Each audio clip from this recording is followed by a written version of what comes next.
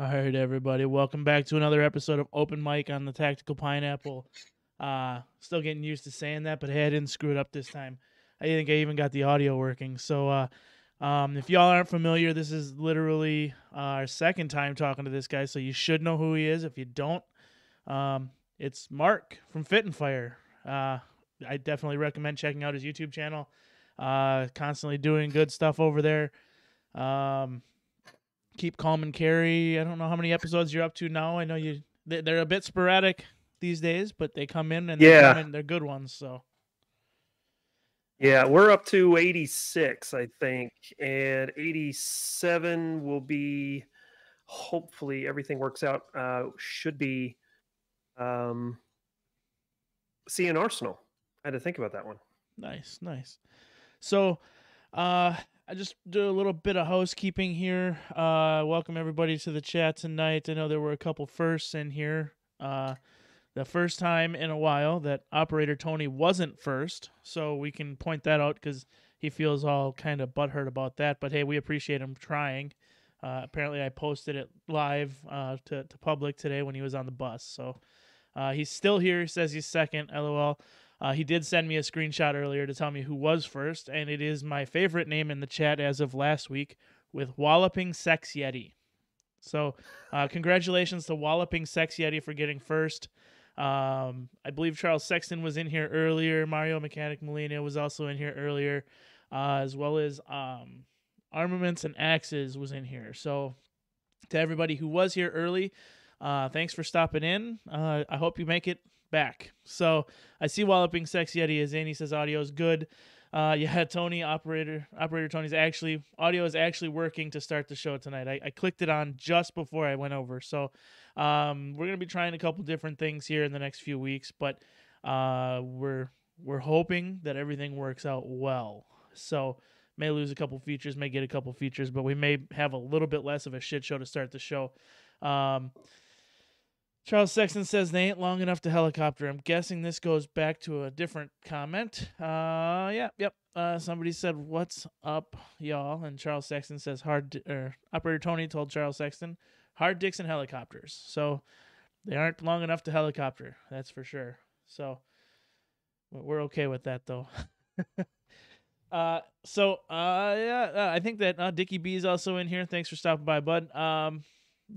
I think everybody here pretty much knows who you are, but if you want to give a real quick rundown of what you do, what your channel's about, and what you're doing over there on Fit and Fire these days, let us know. Yeah, I mean, I'm still trying to figure out what I'm doing. Let them know. It's trying to tell anybody, but hey guys, if you haven't seen of me, heard of me, whatever, my name's Mark. I am a veteran. I was in the Army for about 11 years, did a couple of different things while I was in, got out, and really just was missing, just kind of missing the military, and decided that. I wanted to do something a little bit similar, but at the same time spread a message to as many people as possible. So I started a YouTube channel in 2017, and off it went. I've been very fortunate to be plugged in with some really great people from the get go, like Johnny B, and he's been my mentor for these last 3.5 years, helping me out as much as possible. Because of his friendship, I've been able to get in contact with John Patton, and they've been a big help to the channel to get me where I am today. So it's a community effort, and my channel is not this big. They're just a little over 27,000 without their help. I can tell you that for sure. And so right now, I'm just trying to do gun and gear reviews. I'm looking to change that up a little bit here, hopefully in the latter part of this year. Maybe dive into a little bit more educational type of content for firearm owners, situational awareness, basic firearms instruction. But by and large, the go-to is guns and gear review. The channel is called Fit and Fire because I have a past passion for fitness. I'm at the if I can even speak, let me take a little bit more drink of this vodka here. Need more vodka. help brain Hmm. function. It's foggy. I have a passion for fitness. I'm at the gym almost every single day, and I've gotten into a lot of different fitness ventures, so to speak. Gotten into kickboxing, did a kickboxing match. I've gotten into competitive cycling as well. So, you know, yeah, just I'm Excellent. just all over the place is really what it's all about, and having a blast while I'm doing it. Nice, nice. Operator Tony says, at Fit and Fire, how you liking your new place? I think you've been in there It's long enough that you should be able to speak to it. Yeah, it's pretty nice. It's smaller than what I had previously, but bigger than the apartment that I was in. So, yeah, I'm happy with it. I'm happy with it. It's big enough, I should say. Perfect, perfect. So yeah, I mean, I've definitely seen, you're doing more of the fitness stuff, especially over on your Instagram. So you can plug that too if you want. I think you're Fit and Fire 78. I may be completely No, that's what it used to be. I changed the name. It should be fit in underscore fire. So perfect, perfect. It may be that I'm old school. I remember things like stupid, so I shouldn't remember some things that yeah, I do, and I don't remember half the shit I should. My wife can attest to you're that. right. So, um, anyways, I just kind of I know this is your second time back with us. Obviously, the first time here, you were literally like I think our third guest, so we were definitely learning what we were doing. You were just figuring out your setup as well in there. So I figured I'd reach out again and see if you wanted to come back on. We'll have another chat, kind of. I think everything is in a much different space than it was 26 weeks ago when we did this the first time. Yeah, Um, both as far as 2A world is concerned, as far as political world is concerned, clown world, however you want to speak of the political, divide that's going on right now. But I do kind of want to get your take on a couple things that are going on currently in the gun industry. The gun world. Obviously, everybody knows about HR 127. That shit show of that's a bad. bill. Um, everybody kind of is, brushes it off as it's not a big deal. Nobody co-sponsored it. It's not going to go anywhere. But I think those of us who've been around and long enough know that gun control bills never just disappear. Bits and pieces of them are going to be picked and taken to other things, and that's the scariest part of it, I think. Um, Absolutely. the problem, and I don't know if you agree. I'm sure you probably will, but the biggest issue is that in politics and the way they write these bills is that they don't actually go out and write anything. They just grab stuff that's already pre-written on other stuff, mingle it all together, and call it a bill. Hmm. And then when they're trying to get something passed through, they pick and choose what they want and throw it on something as a bargaining tool. And sometimes things get passed that shouldn't under things that you wouldn't think would be passing that. So now that this is written and the language is out there, I think it's something that needs to be paid very close attention to everything that they pass at this point as they're pushing things through, because this could very well be half of this is probably going to be in whatever stimulus package they try to push through right now. $1.9 trillion, that's all going someplace. Yep.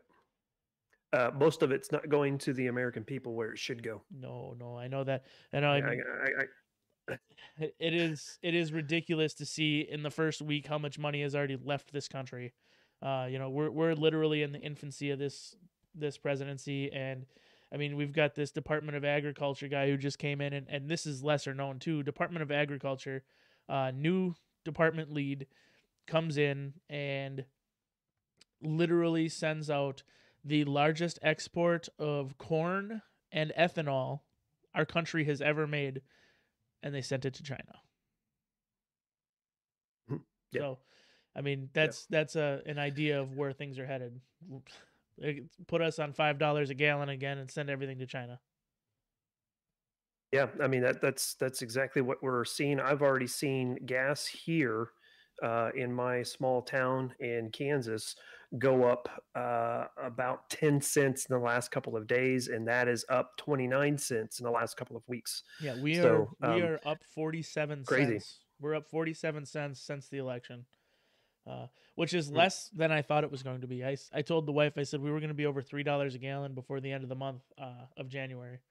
And well, we weren't. We're still 70 cents away from that, but that's a far cry from the $1.67 we were at a year ago. So Yeah. Hmm. And I got into a conversation with a very close, dear personal friend of mine about, some of the executive orders that have come up with Biden. The first day being the cancellation of the pipeline deal, and the comment was, well, I didn't agree with the pipeline anyway. We need to find better renewable energies, and I was like, yeah, absolutely, everybody agrees with that. That's not something that we're ignoring. But the problem is fossil fuels right now are here to stay, and the the pipeline was one of the most efficient ways to transport not only fuel, crude oil, but also natural gas as well. yeah, Did it have some problems? Absolutely. Did it leak? Sure.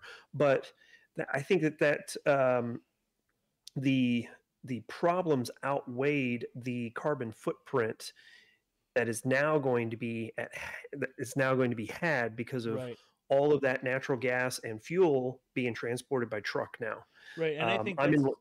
it's Go ahead. Go ahead. that's a huge thing that I think a lot of people miss on all this is that at the end of the day, all that fuel is still getting moved. It's just everything is getting moved, but now it's going by much more dangerous means for the general public, much more dangerous means for the environment, and people just go, well, it's not a pipeline. Well, I mean, if you've ever seen a pipeline after it's done, it's actually pretty pristine. These people go through and they take care of the land that's around it because they're obligated to.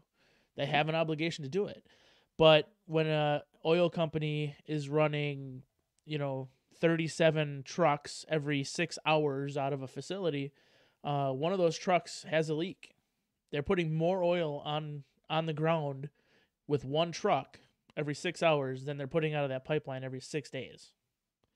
So, Yeah, and the thing that's ironic about it, and I'm going to pull up a picture. I don't know if everybody will be able to see it, but the question is, people are saying, well, pipeline, the pipeline from Alaska, Canada, whatever, is bad, and I'm like, okay, cool. Which let's see if I can get it in there. Which pipeline are you talking about? right. Yeah, there's just Because millions. all of There's those squiggly lines are pipelines. yeah, there's just millions of miles of pipeline in this country. It's all just political bargaining is what it really comes down to, and Mhm. it's union.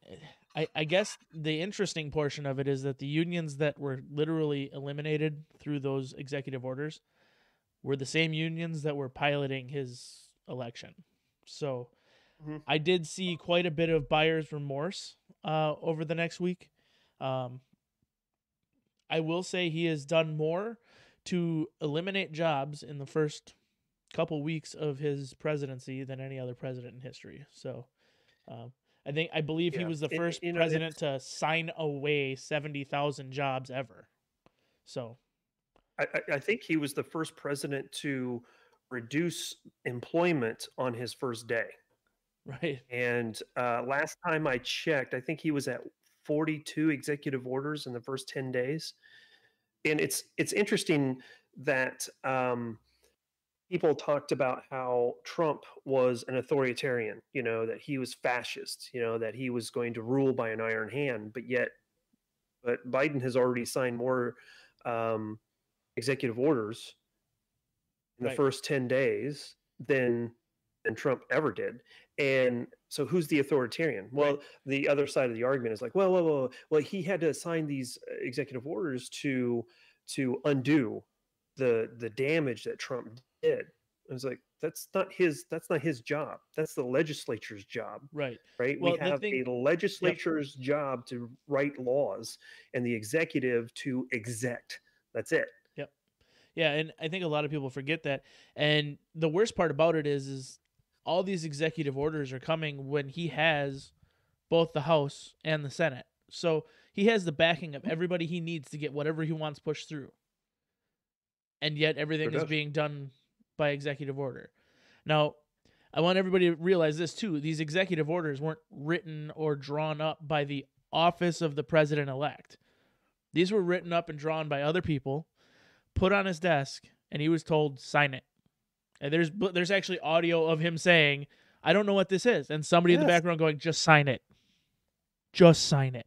And I know, right? And what blows my mind even worse, maybe he was trolling, maybe he was joking, I don't know. But in that audio, if you play it, 30 seconds longer after he signs it, he hands it off. And I can't confirm it.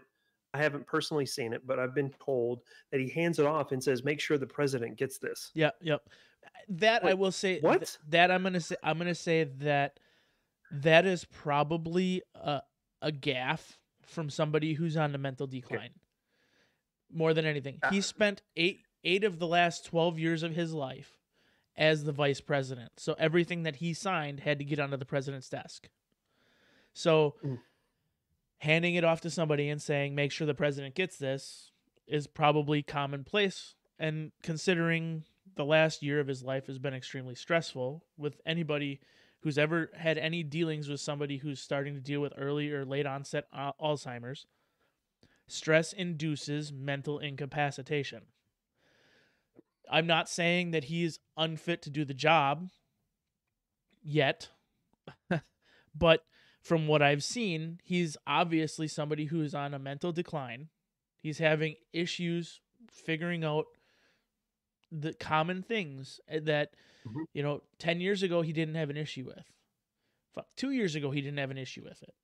So, I mean, people can argue that, he's got a stutter. Well, he didn't have that stutter for the last 46 years he was in office. So Steve Harvey also has a stutter. He worked through it, same as Joe Biden did.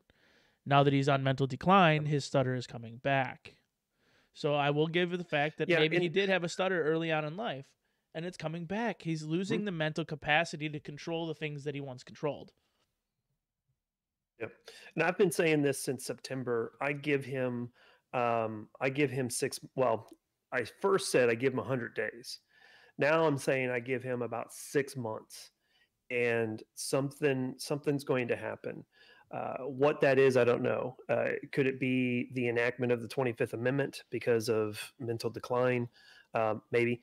Could it be that he, if you really want to put your tinfoil hat on, he mysteriously contracts coronavirus, and since he's in a advanced age, he's probably not going to win that fight, or well, he's got the vaccine though, so he's good, right? Right. So if anybody isn't aware too, the CDC has come out and all the health departments are now allowed to tell people that the vaccine does not actually prevent the virus. It just lessens the symptoms. And out of the 8% of the United States population who has gotten the coronavirus or the vaccine, only 10% of the people who have gotten it have contracted coronavirus after the second shot. What I will say is there's a couple of different vaccines. And I've talked to someone who has just gotten the vaccine. Their remarks when I mentioned that is, well, that is true. There is a vaccine that doesn't just suppress the symptoms. That is actually supposed to ward off the virus completely. I'm not a medical whiz. This is just information that's being passed on to me by someone that I trust in their thoughts and in their opinions. It doesn't necessarily mean I agree.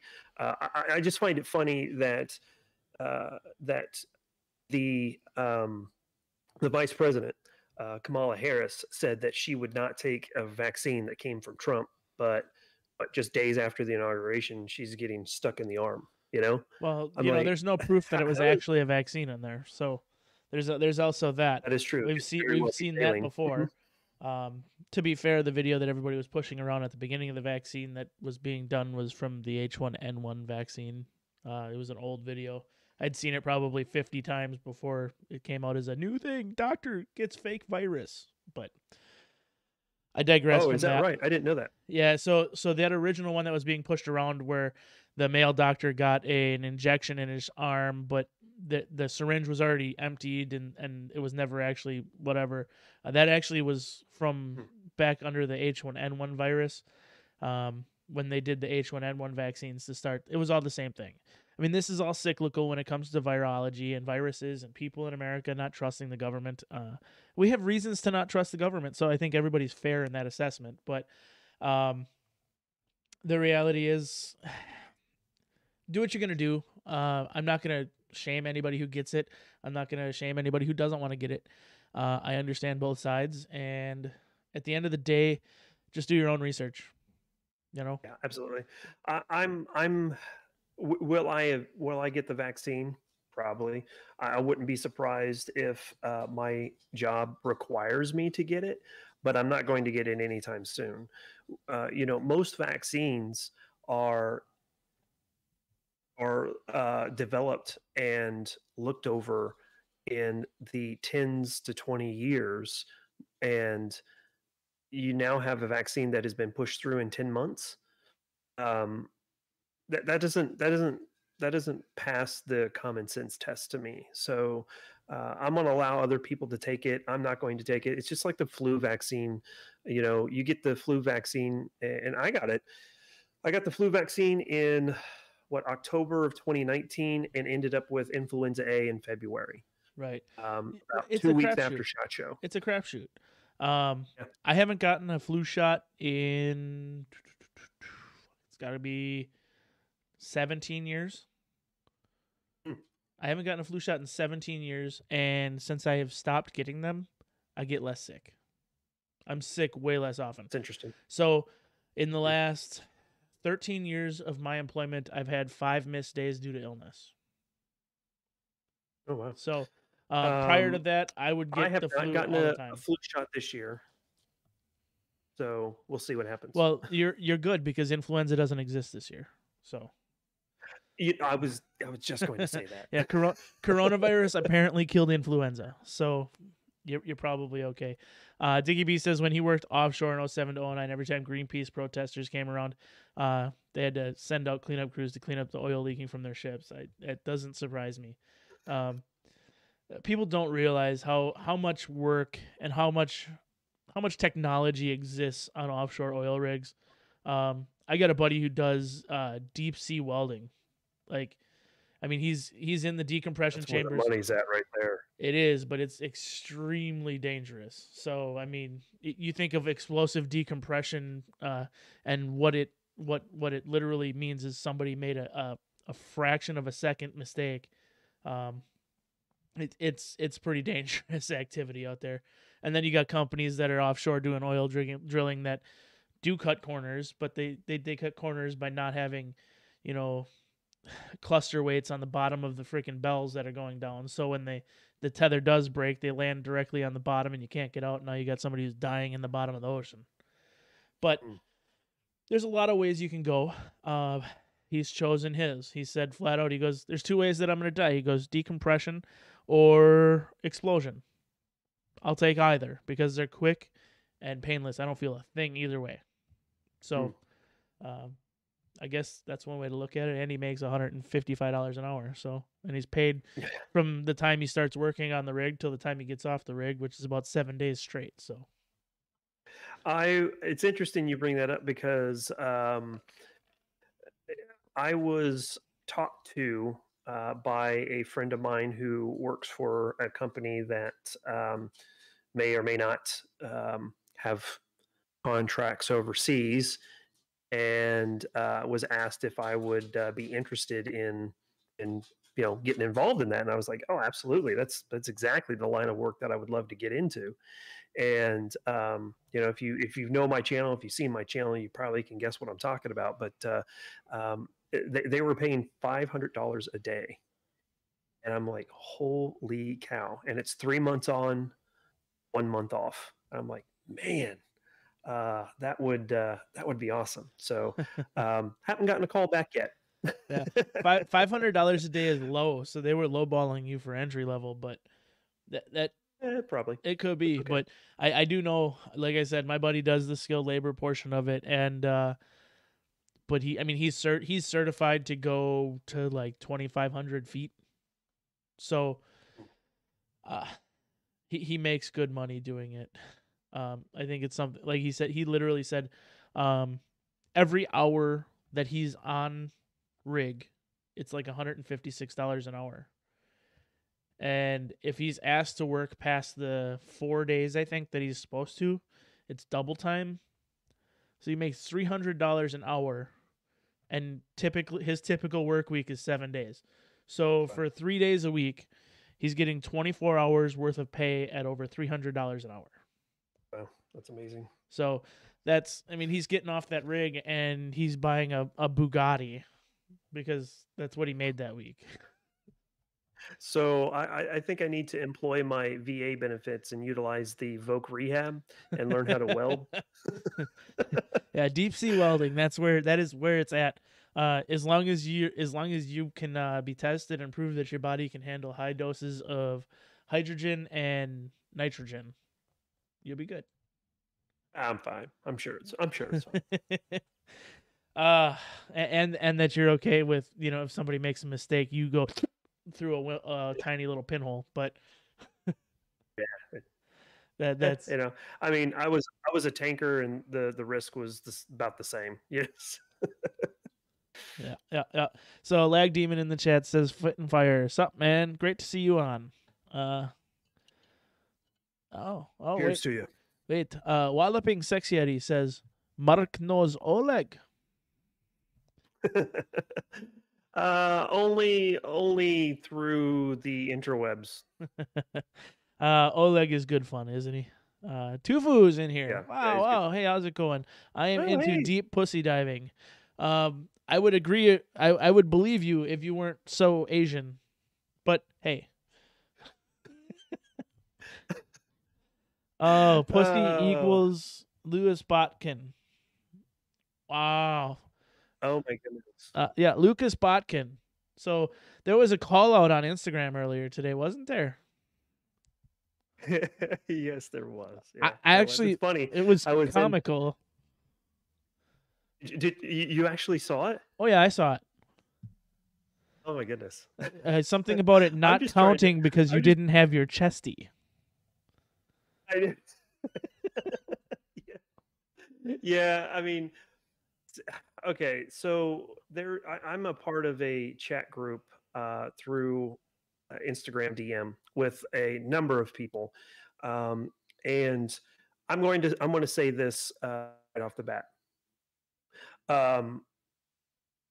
Lucas Botkin is a mastermind at marketing. He knows the things that people want, and he knows how to get it to them, and he knows how to get what they want in a very cool way.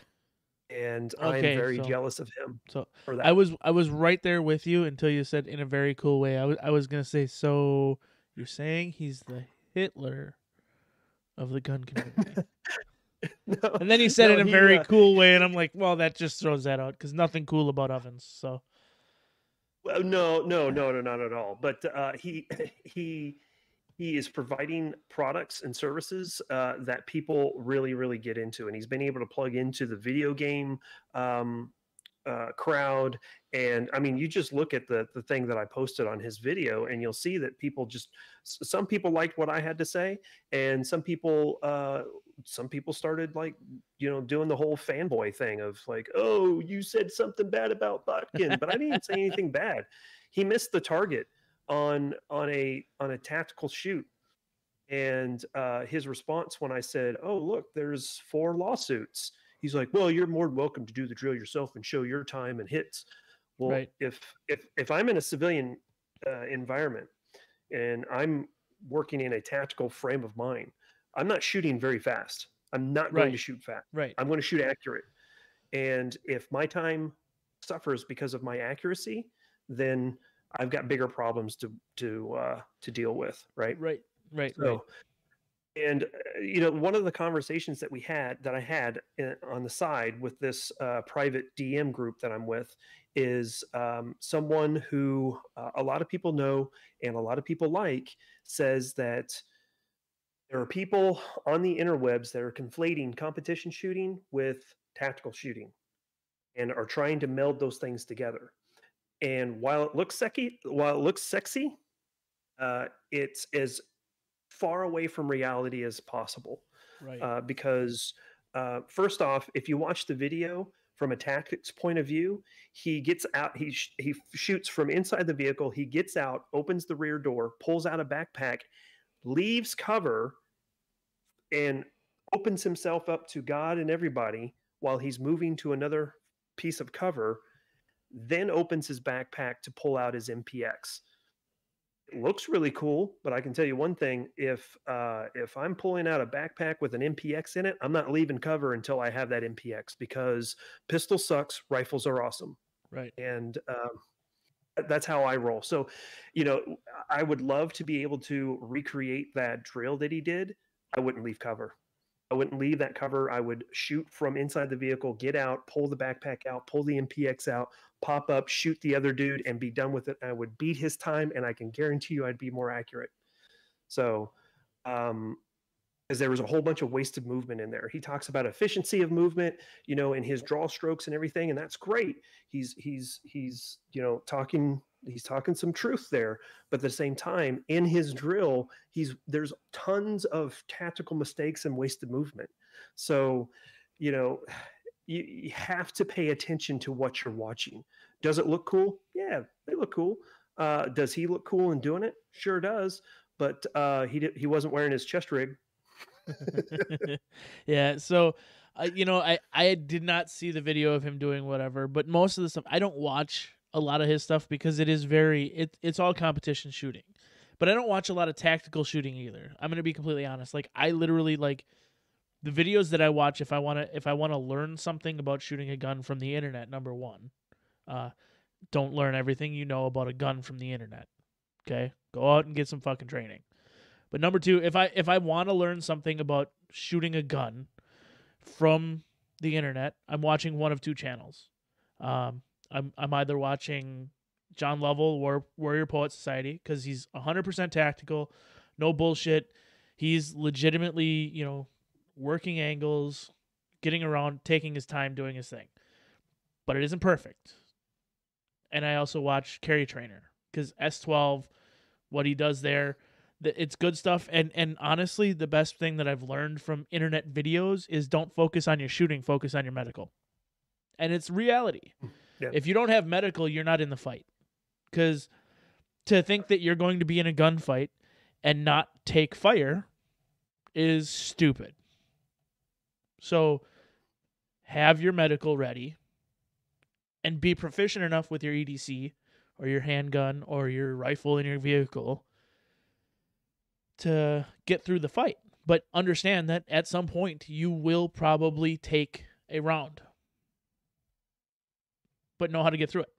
Yeah, I mean, laughs in Kyle Rittenhouse, right? I mean, freaking. That's what I really should have. That's what I really should have said when Lucas said, you're more welcome to come and test your time and your accuracy or whatever he said. I should have just replied back with laughs in Kyle Rittenhouse, because dude dispatched how many people with like crap gear and what apparently looks to be very little training. So I actually will talk about Kyle Rittenhouse for a moment, because it's not been in the media. It's not been in the media very much lately, right? For a lot of people, nobody's really heard anything about it, but it is still worthy of national attention, whether people are talking about it or not. And I would like to put this out there for people to understand that he is in the fight for his life right now. Yeah, he is. They are right now, due to the fact that the prosecuting attorneys doxed him. He has been forced to move from his home. Okay? Now the prosecuting attorneys are pissed off because they don't know where he lives. So they're saying that he absconded from his bond. So there is now a new hearing being held this next week within the court system to determine whether he broke bond, whether they're going to increase his bond, and whether or not they're just going to throw him back in jail. He was literally doxxed by the prosecuting attorneys, and his attorneys moved him to a safe house. Told them, hey, we moved him to a safe house. If you need to contact him, get with us. And the prosecuting attorneys... How did they dox him? They leaked his address. They put his address on all the court documents. So in the state of Wisconsin, and this isn't the same everywhere. So in the state of Wisconsin, the Wisconsin Circuit Court access page, which you can literally go WCCA Wisconsin, and you can look up anybody. Any open documents, any closed documents that are affiliated with the court that have that name associated to it will pop up. It's 100% searchable to the public. In a high-profile case like this, they are supposed to restrict access to the WCCA accounts. They didn't. His home address was on every one of his court documents. So you have 60% of a population in a county who thinks that Kyle Rittenhouse was in the wrong and he should die. And they have said so. They've received death threats, they've received a bunch of everything, right? I mean, for Christ's sakes, professional gamers get people who swat their houses for fun. Mm-hmm. We live in a society where people don't care about other people's lives. So somebody got the address and they put it out there. Now, that happened because the prosecuting attorneys screwed up. Sounds like to me that's a lawsuit. 100%. 100%. However, that's a civil lawsuit right there. However, he is in a fight for his life, running literally from safe house to safe house, trying to prevent his death prior to him actually getting to court. Because number one, they don't want him in court because they know they're going to lose. Yep, they're going to lose. The other thing that they don't want is the riots again. So they're trying to prevent riots by keeping people calm, by keeping him locked up, essentially. I mean, these people have gone to the point where he was seen at a bar with his parents. They were out to eat. So people who aren't from the Midwest or aren't from Wisconsin area probably, well, what's he doing at a bar? He's not 21. Well, in the state of Wisconsin, as long as you're 16 years of age, you can drink at a bar with your parents. That's just the way it is. That's good. Excuse me. But he was out doing that, and he took a picture with some people who happened to be affiliated with the Proud Boys. Do you think he fucking took resumes on the people he took pictures with? People wanted a picture with him. Right. He took the picture. Well, they happened to be Proud Boys. They flashed the, what's interesting about it is they flashed the Oath Keepers symbol. But Oath Keepers symbol, which is the OK, means, white power, apparently. We live in an upside down world. I don't understand. But, that used to mean that I got to punch you in the fucking arm. But anyways, that's where we're at. Like, he is literally in a fight for his life, and people have walked away from it because, well, it's not the biggest thing right now. Well, it kind of is when it comes to self-defense law, especially in the state of Wisconsin. So we're keeping pretty on top of it. I feel so bad for the kid. There's a lot of people who I've even heard in this community who are like, well, he went out there with a gun. He was kind of looking for it and whatever. Yeah, but maybe he was. Still, he was in a position, and anybody who's watched those videos, he was in a position of self-defense. Regardless of why he was there, he was in a self-defense position. He did not open fire until somebody else fired. And the video clearly shows somebody shooting a gun and then him freaking out, turning around, and opening fire. Well, it's interesting, people talk about, hey, he shouldn't have been there. I was like, okay, come on, dude. When you were that age, right? Because he's what, 20? Is that right? He is 18 now. So he's 18. 18 now. So at the time of the incident, he was 17. 17, right. So at 17, what was some of the dumb stuff that you did? And some people probably didn't do anything dumb, but I can tell you at 17, 18, 19, 20, 34, 90, 30, 40, 42. I've done some really, really dumb stuff, At 15, I watched a friend of mine blow his head off. Okay. Like, I've been into some dumb shit. It wasn't a suicide either. It was mishandling of a gun. It was a negligent discharge. So it's a disgusting thing, but this is the way we were. I mean, we were all drinking, having fun, doing everything you shouldn't do, being stupid. You're kids, you do stupid shit. And he thought he knew better, and he thought he could count, but apparently while he was drinking, he couldn't. So he learned a lesson and he talked with his hands. So Yep. we know what happens there. Anyways, I will segue away from Kyle Rittenhouse a little bit. Can we go back to HR 127? Absolutely. I had a point that I wanted to make when it came to that resolution. Um, what they have talked about with that law is complete ridiculous. Is it going to pass? We kind of touched on it. Is it going to pass? Probably not. But I can't remember who said it. It was either I think I either heard it with John Patton, or I may have heard it from Tim Pool of all people. I know that's kind of a vast disparity between the two, but it was one or the other. And what they said was they've seen it before. Well, they will just shotgun blast the most horrifying law to firearms ownership out there, and people will look at it and they're like, that's crazy.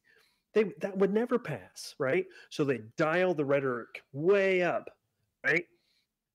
So now the rhetoric is to 11, and then it gets shut down. So then they dial the rhetoric up to, like, say, let's say we'll do a 5. It's like, okay, so that didn't go. So instead of a assault weapons ban and a registration, why don't we just do a magazine capacity of 10? Just call it good on that. And then so what we would have thought was crazy a few years back now seems kind of reasonable to politicians' standpoint. And so you kind of see how they turn it way up. So people are just like, oh, no, no. So they understand that, okay, that's just crazy and that's never going to happen. They're able to dial it back and kind of pick and choose the different things that they want, kind of what you were talking about earlier. And I just wanted to throw that out there to make sure that people are paying attention to that, because when they see these laws, just like down in Florida, they've got a state bill that's trying to get passed. Same type of thing as HR 127. Super crazy, but they may dial it back and see if they can get some of the lesser aspects of it passed. And I see that Tufu says, I kind of want 127 to pass. I know exactly why he's saying it too. So yeah, I fully understand exactly where he's coming from. I think 127 would be the straw that broke the camel's back. There would be no compliance. There would be no way to comply. It's absolutely ridiculous to think that at this point anybody would comply to that regulation. I would like to see them attempt to put 75 million Americans in prison for no less than 10, but no more than 25 years. That ain't going to go well. Because if you, I'm gonna put this out there right now. If my options are 10 to 25 years in prison or short-barreled rifle coming for you, I'm not going to prison. I've been to jail. Ain't going back. I know. You know, and that's a tough choice. I would have to say that people are at a breaking point right now, not because of the politics, not because of the laws that they're trying to pass, not because of X, Y, and Z. It's the accumulation of everything that has happened over the last 13 months, right? Or even some people would say over the last 4 years, or some people would say even the last 6 years. It's this snowballing effect that has been weighing us down for quite some time, to the point where this is going to be. I hope this isn't a straw man argument, but if you guys have seen the video of the shooting in Pennsylvania that happened, was it yesterday or 2 days ago? Yesterday. I think, was it yesterday? Yeah. There's some video going around. If you guys are on Instagram and you want to see the video, feel free to DM me and I'll get it sent over to you. It's kind of hard to watch. It's really hard to watch, but it shows you exactly where people are at when it comes to the breaking point. These neighbors had gotten into an argument over snow, over shoveling snow, and whether or not it was on someone else's driveway or whatever the case may be. And they're at a breaking point, and dude flew off the handle and shot both of his um, he shot both of his neighbors with a pistol, walked back inside, grabbed a rifle, and then executed him. Right. It's all on video. It's shocking. It's the most non-graphic, gruesome video that I've ever seen in my entire life.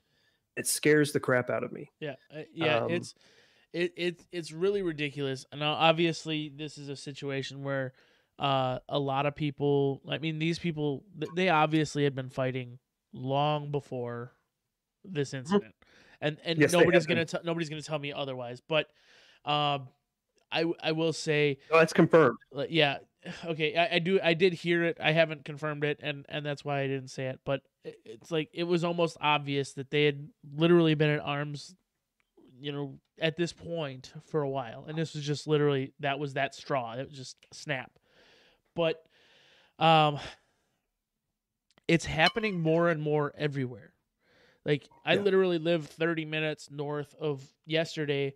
We had a police intervention in the middle of the country. It started with apparently some 30-year-old guy had stolen a car, drove it 30 minutes, not 30 miles. It's maybe 15 miles, but he'd been driving around with it for about 30 minutes, crashed it, broke into an unoccupied house, tried to steal a vehicle out of there. There was nothing, so he left. When he was trying to leave, somebody had come across the vehicle that he crashed and was there to try and help him. He assaulted that lady, tried to steal her car, crashed that within a couple 100 feet, and then broke into a senior citizen's house, got their car keys, went out to the driveway to start their vehicle. It wouldn't start, so he got pissed off, came back in the house, and at that point, the old man in that house, 77-year-old male, retrieved his pistol for self-defense, and somehow his pistol was wrestled away from him and used to kill him. Apparently he went to shoot his wife as well, but the gun malfunctioned. So I'm assuming, my assumption, or my wife's assumption even, is that maybe the old man's gun malfunctioned when he attempted to use it, and then the kid got it, or the guy got it and killed him with it, and then it malfunctioned on the next one, because we all know that guy whose gun is in the safe hasn't touched it for 20 years, and then he goes to try and use it, and something doesn't work. They're out Probably there. the springs in the magazine. Not going there, Mark. Not going there. Springs and magazines don't wear out. God damn it. I went there with John Lovell at his course that he had out here. He appreciated the trolling. Yeah, it's all right. But then the weirdest thing is, like, then he leaves with their car, a different car, maybe goes to the neighbor's house, but whatever subsequent issue, he left. And the neighbor next to them obviously heard the gunshots, got his shotgun, and was like ready and waiting. And when the guy came to his house, somehow got his gun wrestled away from him. So this guy is fucking Superman or some shit at this point. Killed that old man. It's disgusting. It's sick. And then gets into a subsequent firefight with the police when they finally arrive. And the cop, he took a shot from the cop, and then drones finally found him dead in the woods. So luckily, I mean, the guy felt the pain, bled out in the woods painfully. So at least there's that. But now there's 2 families, 3 vehicles destroyed, 2 families that have completely, lost everything. And all because of what? Nobody knows. This guy literally just stole a vehicle and went on a fucking tear and ended up dying from it. And we'll never know. We'll never know why. What the fuck was going... How... and then all we can come back to is the fact that nobody's been able to get any mental health help. Yeah. And it's funny that you bring this up because this sounds eerily similar to what happened to my daughter's mother's sister. Um, my so my daughter, her name is derived from her aunt and cousin who were killed in a mass shooting incident in southern Alabama, Samson, Alabama, in March of 2009, and same, not exactly the same, but there's a lot of similarities to what happened there and what happened down in southern Alabama. So you know, I've seen it firsthand, and I've seen not only how devastated a family is because of someone flying off the handle and deciding that it's time to take someone else's life, take multiple people's lives.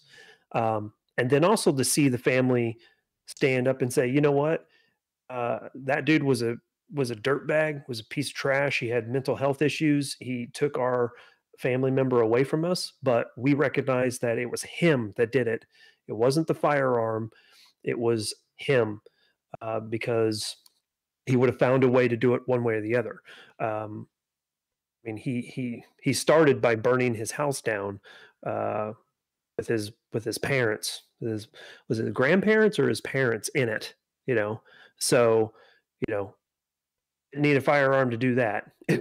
Right. So, That's the thing is like you know, people are inherently fucking evil. Like, Mhm. and this is, I mean, I'm evil, you're evil, everybody's fucking evil. But there's shit that we do that, or shit that we believe that drive us away from that evality. That bring us Yeah. closer to positivity, and that's the work that we put in that brings us closer to, whether it's a higher power, or you believe in God, or whatever it is that you believe in, that whatever the work we put in is what brings us to where we are. And unfortunately with COVID, I think a lot of people haven't been able to get the work in that they need to get in. Yeah. And you'd be surprised at how much human interaction goes such a long way. I mean, just going to work and being around other people can be such a decompressant that people don't even realize. Even though you may Oh, not yeah. like the people that you're around, there's someone at work that you don't necessarily mind and you feel safe in talking to, Right. Well, So that's a big thing. Like, I mean, if it wasn't for this show, if it wasn't, sorry, I had to tactical burp. I had to silence things out. Uh, if it wasn't for this show, I honestly, there's not a lot of people that I can talk to about politics without getting certain things in the way. But I try not to. I'm trying to stay a little bit more out of the political realm, but it's really hard in today's age. Number one, politics are everywhere. Number two, we're not getting away from them anytime soon. So, um, we do need, in my opinion, a change up in how we view politics and in how we approach them as a society, as voters, as civically minded individuals. But that's another conversation. We've had it before, and I'll have it again. But we just generally need to be better people. And you're 100% correct though about that little bit of interaction. Legitimately, if you see somebody walking along the street, sometimes just saying hi is enough to prevent a fucking catastrophe. Like people feel like they don't exist. And we're in a society where literally this right here, this cell phone, and yeah, Apple, yeah, fucking you can throw me under the bus for that later. I don't care. We live in a society where that is more important than physical or contextual interaction with people around us. We're zombies to it. All of us, and I'm as guilty as anybody else, where I'll be going through my day and I'll just all of a sudden I'm on Instagram, I'm doing this, I'm doing that. Oh, okay. I got this person just started following me. Okay, I'm gonna go check them out, Oh, that's a scam. That's just some fucking loser because I commented on a Gary V post. But but it happens. You comment on somebody who's got 1 million followers, you're gonna get 3 to 7 different scam accounts that are following you. Great, help my follower count. You're just a scammer though. So congratulations. Not following you back. Well, I mean, there's a documentary on Netflix that talk about how how phones, how smartphones, how apps are addictive, and how they have been engineered to be addictive and to give you that little dopamine drop every single time you get a like or you get a comment or something like that. And just like you said, I'm just as guilty of it as anyone else. I've been working to put my phone down and just stay away from it. Last night was a great example. I wasn't feeling too good. Um, I won't go into the details, but I, uh, You I ate some gas station sushi. no. I pretty much OD'd on caffeine yesterday, Oh, unintentionally. I hate the too much caffeine jitters. You get Oh that man, it was bad. the I was like stomach ready to twitch. throw up and Yeah, everything. I've been there. But About 1.5 pots of coffee in because you're just like feeling it, and it's like, oh crap, that one was the one. That was the one. Oh shit. okay. So I'm gonna go into it. Yesterday, I went to the gym and I took some pre-workout. Got to the gym and had a good workout. I have a workout partner that kind of keeps me accountable to to go to the gym because someone who even just me who's passionate about going and working out still have hard times where I don't want to go to the gym. So I have a partner that gets me there. So um, my workout partner, myself, and my daughter, we were at the gym. Get there, had my pre-workout, and my partner's like, "Hey, I know that you've had some, you're working through some joint pain and stuff like that. Here, take this pill. It's a multivitamin. It's kind of gives you a little bit of a boost as well. It's got some caffeine in it, but it should be okay." So I was like, "Oh, okay." So I took it, no problem. I looked at the bottle, so I knew that I wasn't taking like freaking crack or something, and then did the workout, had a great workout, and then after which, my workout partner was like, "Hey, let's go to Complete Nutrition real quick, and let's take a look at some of their supplements. I think that might be able to find something for you to kind of give you a natural boost throughout the day because I've been struggling with being tired throughout the day." You didn't get the So COVID, did you? I didn't. No, Are you no. At sure? least I don't think so. You I'm may be pretty sure. asymptomatic. I mean, I can taste my vodka, right? I So haven't smelt anything in a couple months, which to be completely honest, if I did get COVID, which I'm assuming I did, thank you COVID. I have a son in diapers. Not being able to smell is a fucking godsend. yes, that is. I have a question about that here in just a second, but so we got to the nutrition store and looked around. I was able to pick up some stuff, some just some greens and stuff like that. And then my partner was picking up some other kind of organic pre-workout type of stuff, but I didn't realize what it was. And they're like, "Hey, would you like a sample of it?" And I'm like, "Yeah, sure, why not? I'll try it." And I choked it down. It was awful. Oh, so bad. Tastes just like dirt. Um, and I was like, "Oh, okay." So took off from the store, headed home, and got almost got home, and I started feeling a little tingly, and I'm like, wow, I'm starting to feel a little hyper." And then by the time I had gotten the 3 blocks to my house and pulled into my driveway, I'm just like, "Oh, this is not going to end well." And I just looked at my daughter and I was like, "Hey, you're gonna have to figure out dinner on your own. I gotta go lay Yeah. No, down." it's really So interesting that the you wouldn't think that overdoing caffeine would put you in a position where you're like, I need to go lay down. I need to just go chill for a minute. Armaments and Axis says, did it have niacin in it? That will do it. It could have. I will say it probably could have, but there is that point where caffeine just fucking wrecks you. And it's like, I'm assuming, most pre-workouts are all about energy. It wrecked you.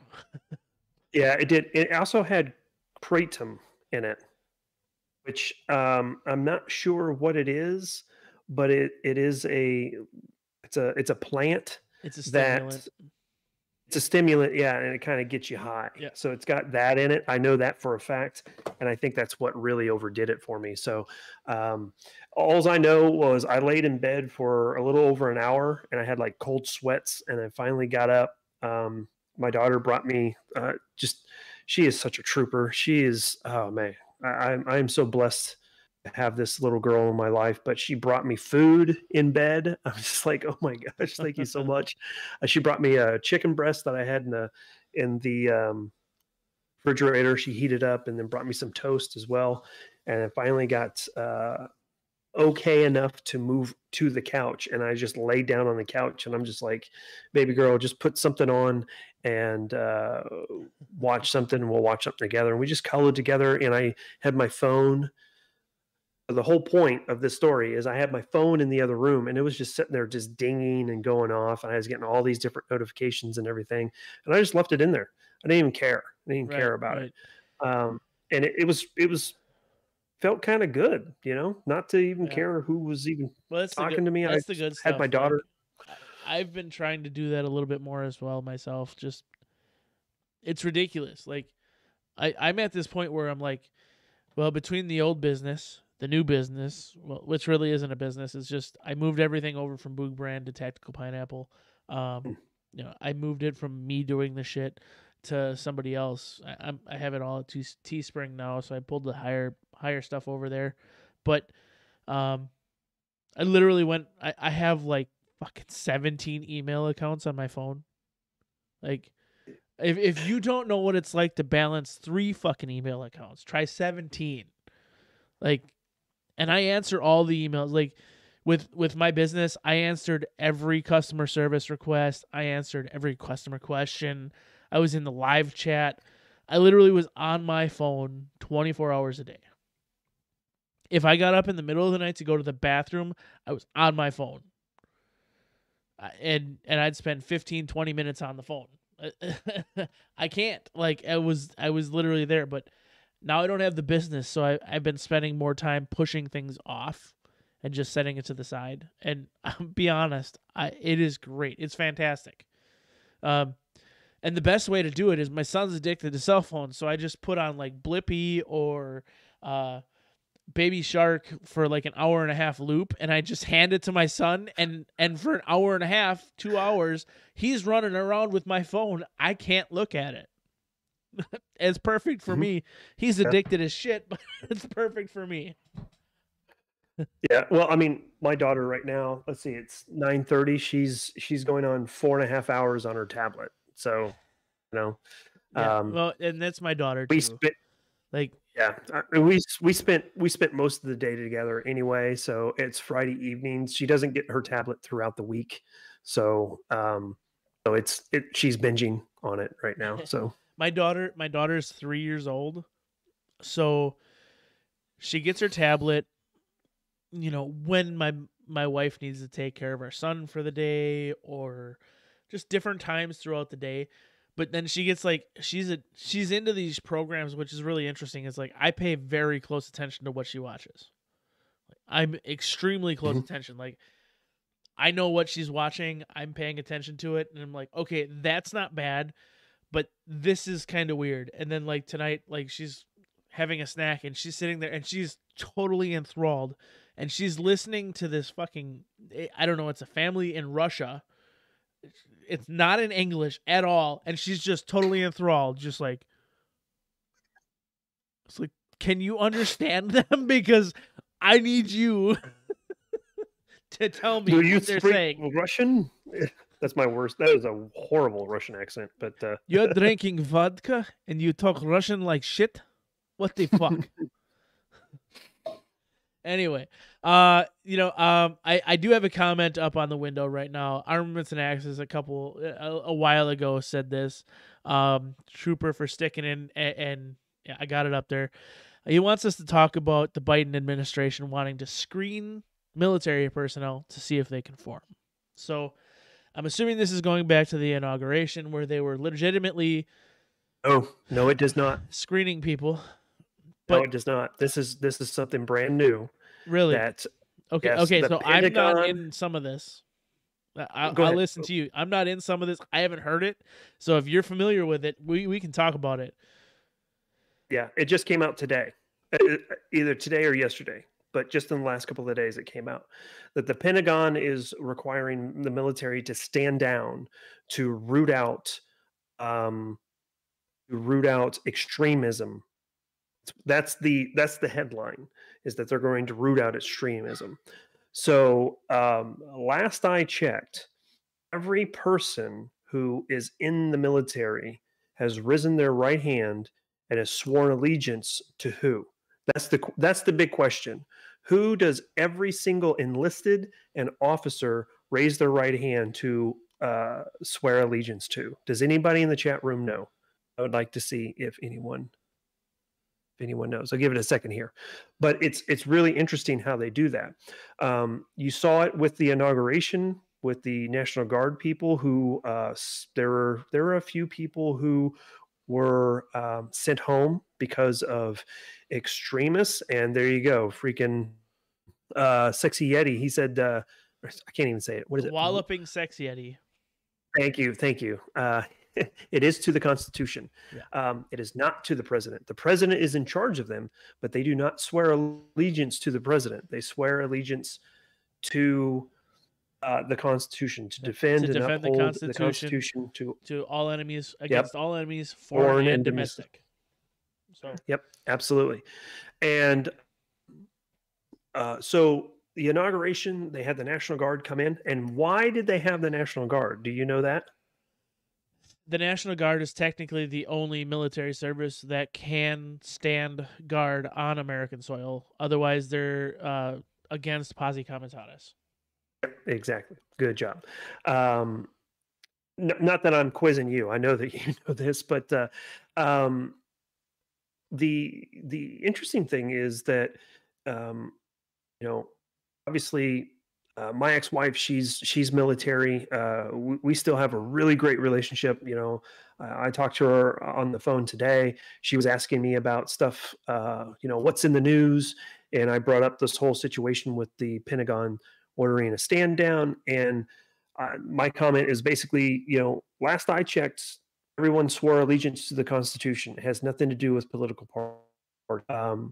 Now, if there are people who are dumb enough to put stuff on their social media stuff, Facebook, Instagram, or whatever, talking about conspiracy theories or whatever, then yeah, I mean, that's going to be pretty dicey. But if someone posted something, say in September or October, or even the first part of November, that said, I'm voting for Trump, they should not be held in contempt because they are supporting their commander in chief. And, regardless if you like it or not, it doesn't matter. I went to Afghanistan in 2010, 2011 under Barack Obama, and I didn't agree with a lot of his policies. He was my boss at the time, and his policies and his Joint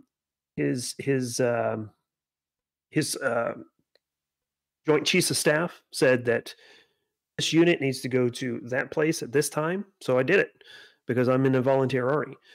Now, if people start getting UCMJ actions, I wouldn't be surprised to see some lawsuits come out of this as well.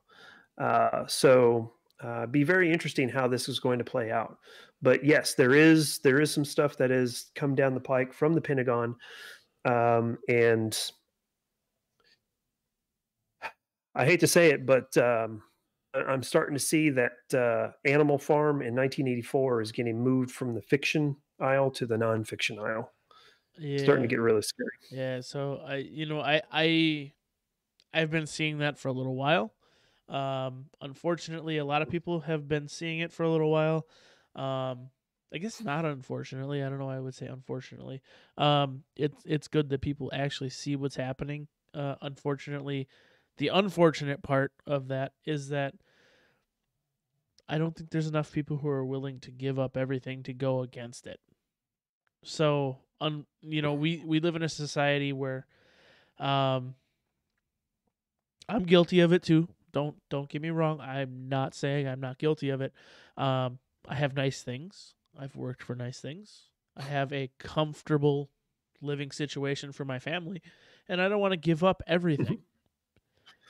And so I abide to the situation where it's like, well, when they come to my door, this and that, and blah blah blah. But I do attempt to push out good information to people. I try to help people do the right thing.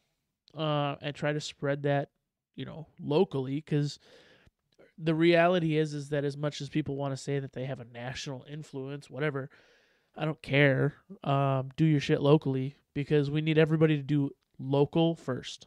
Like we've had the conversation before. Um, Everything has to start locally and grow because otherwise it's Mhm. never going to take hold. Like I don't care, all these people are like, "Well, Trump's starting his own party." Congratulations. Who gives a shit? It's going to subjugate 35 to 72% of the Republican Party, which means it's still going to be a minority party regardless. So, what is it doing? Nothing. We need to put people in office based on policy, not party. Two-party system is bullshit. Yep. I think in this election we saw, what do we see? We saw the Republican Party, the Democratic Party, the Constitutionalists, we saw the Libertarians, we saw the Green Party, we saw all that. Every single one of those that actually made the ballot was just a means of dividing the vote. So start locally, grow it, and actually mean something when we vote. Yeah. We've Yep. got. I mean, I we've would got love to 4 see a years. third party become active. Yeah, we've got 4 years to promote a third party, and if we do it starting locally, I believe everybody in the next year has local elections. So start locally. Within the next 2 years, we have national elections when it comes to Senate and House. We have gubernatorial races in the next year. Like this, there are staggers in the system so that people can actually create change. But we got to start locally, otherwise the change never occurs. Yeah. So, what are your thoughts about? Let's see here. There was a head up thought here. What are your thoughts about the GOP, or at least Representative Marjorie Taylor Greene being removed from her committees? Do you think that says anything about cancellation? well, I have a particular feeling about cancel culture. My business was completely shut down by Oh, it. I do too. um, but I'm gonna say this. So I've had this argument with other people. I don't necessarily think that Marjorie Taylor Greene was in the right in her attack against David Hogg in the way she carried out herself. However, Well, I'm not familiar with this part of it. What so was the the whole David Hogg so the piece? whole this whole thing started. This whole fucking thing started because of an argument she had where she followed David Hogg in Washington D.C. arguing with him and verbally attacking him. This is where the whole thing started. Then they're like, "Oh, we need to do something about her cuz she is a violent person." And they brought up all this other stuff that she says or whatever. But it all started over some David Hogg shit.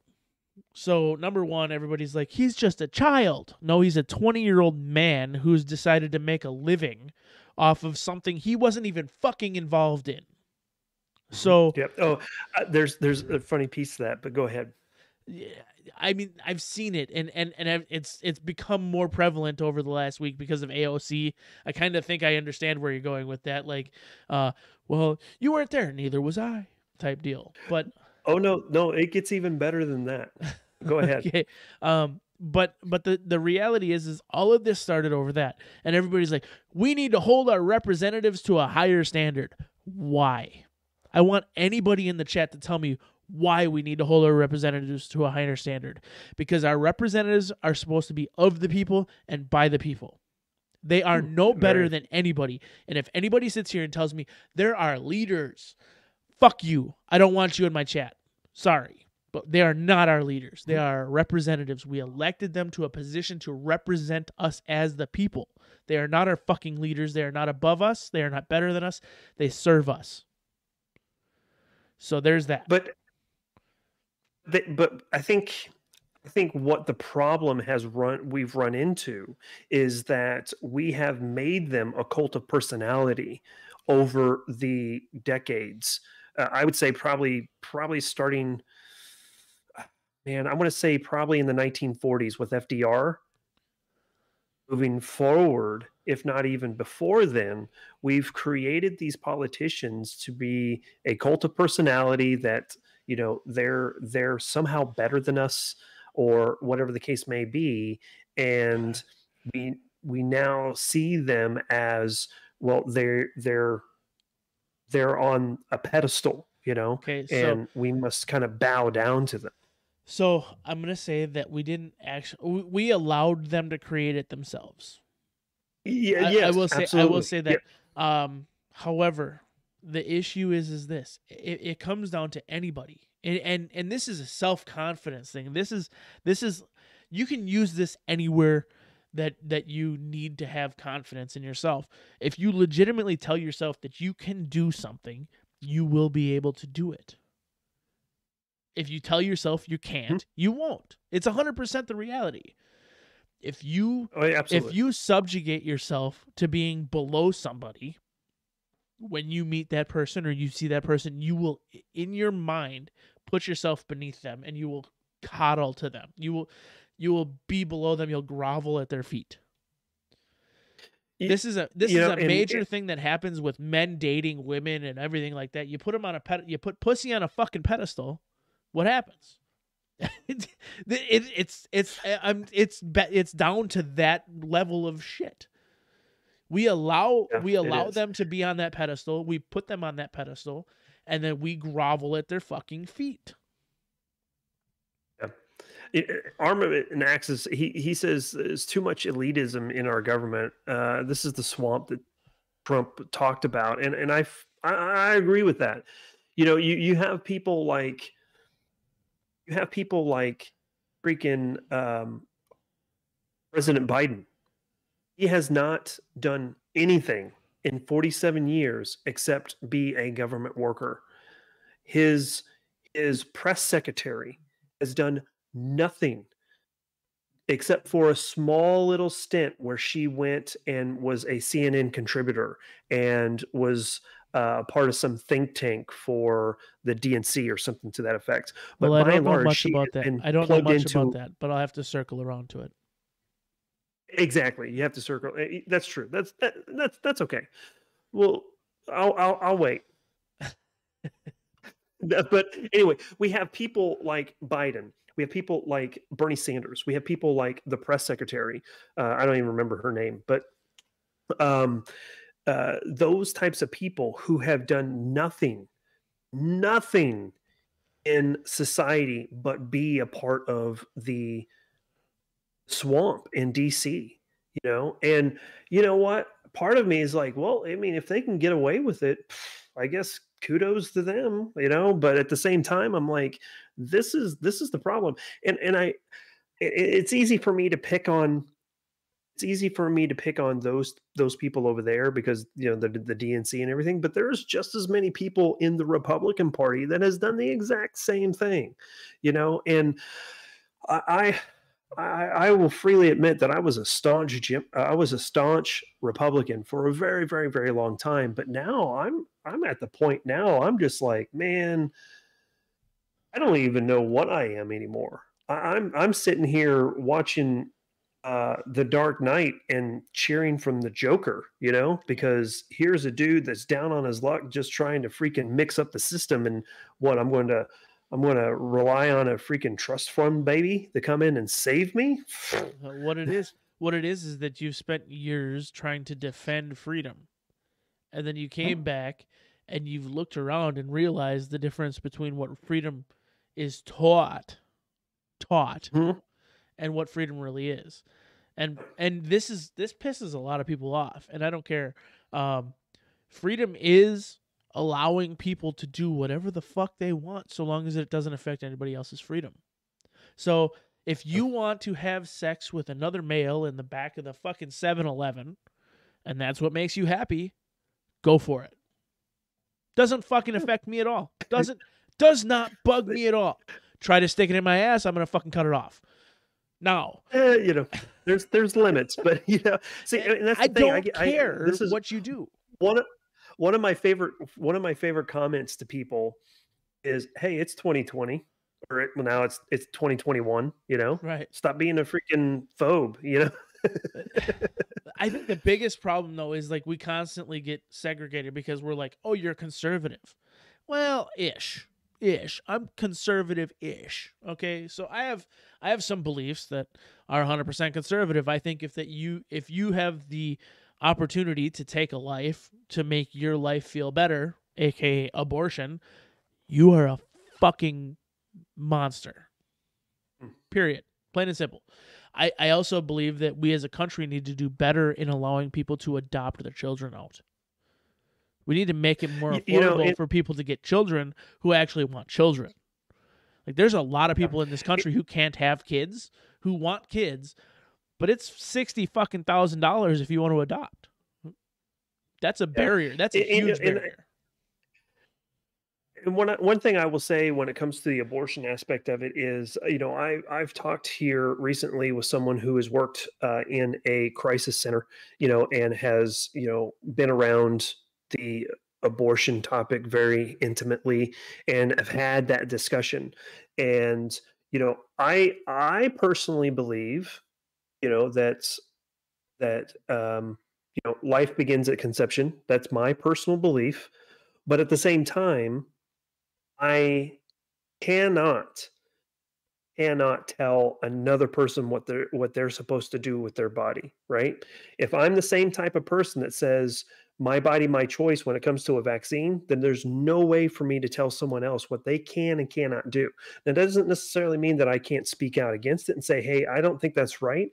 But at the end of the day, that's your life to live, and if you feel that that's what you need to do, then you know, and that's not my problem. Now, where I divert from that argument is the point where it has something to directly impact me, right? So if I was to knock up my old lady and then she's like, "Nah, I'm going to abort it," then I'm like, "We need to have a talk, all right? Because you're Right. talking about my spawn as well as yours, so we need to have a talk about how we're going to get through that." Um, there is options to adopt. You know, I know people who have been surrogates, and I'm like, wow, that's I would have never expected that from them, but they did it, and they felt great about doing it. And in hindsight, I'm like, oh, that's great, good for them. I'm glad that they did that for someone else. But also, I just you know the it's interesting if you ever get a chance to sit down with someone and have a discussion when it comes to abortion, and have a discussion with that person who's on the opposite side of the aisle. You'd be surprised at how closely people really are on the subject. It's really what boils down to it is the vocal minority, and that goes to all the different topics that we're talking about, is the vocal minority, the people that have the Twitters and the Facebooks and have those platforms to really push their agenda on us, makes it seem like it's mainstream when in fact a lot of people are like, where is this coming from? So there's my little rant about that.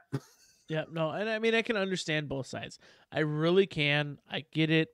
My personal opinion, and I know there's people who agree, there's people who disagree. My personal opinion is, um, we go through a lot of effort to protect ourselves. We go through a lot of effort to protect other people who are unprotected. Um, to me, it's murder. I'm sorry. I understand. Sure.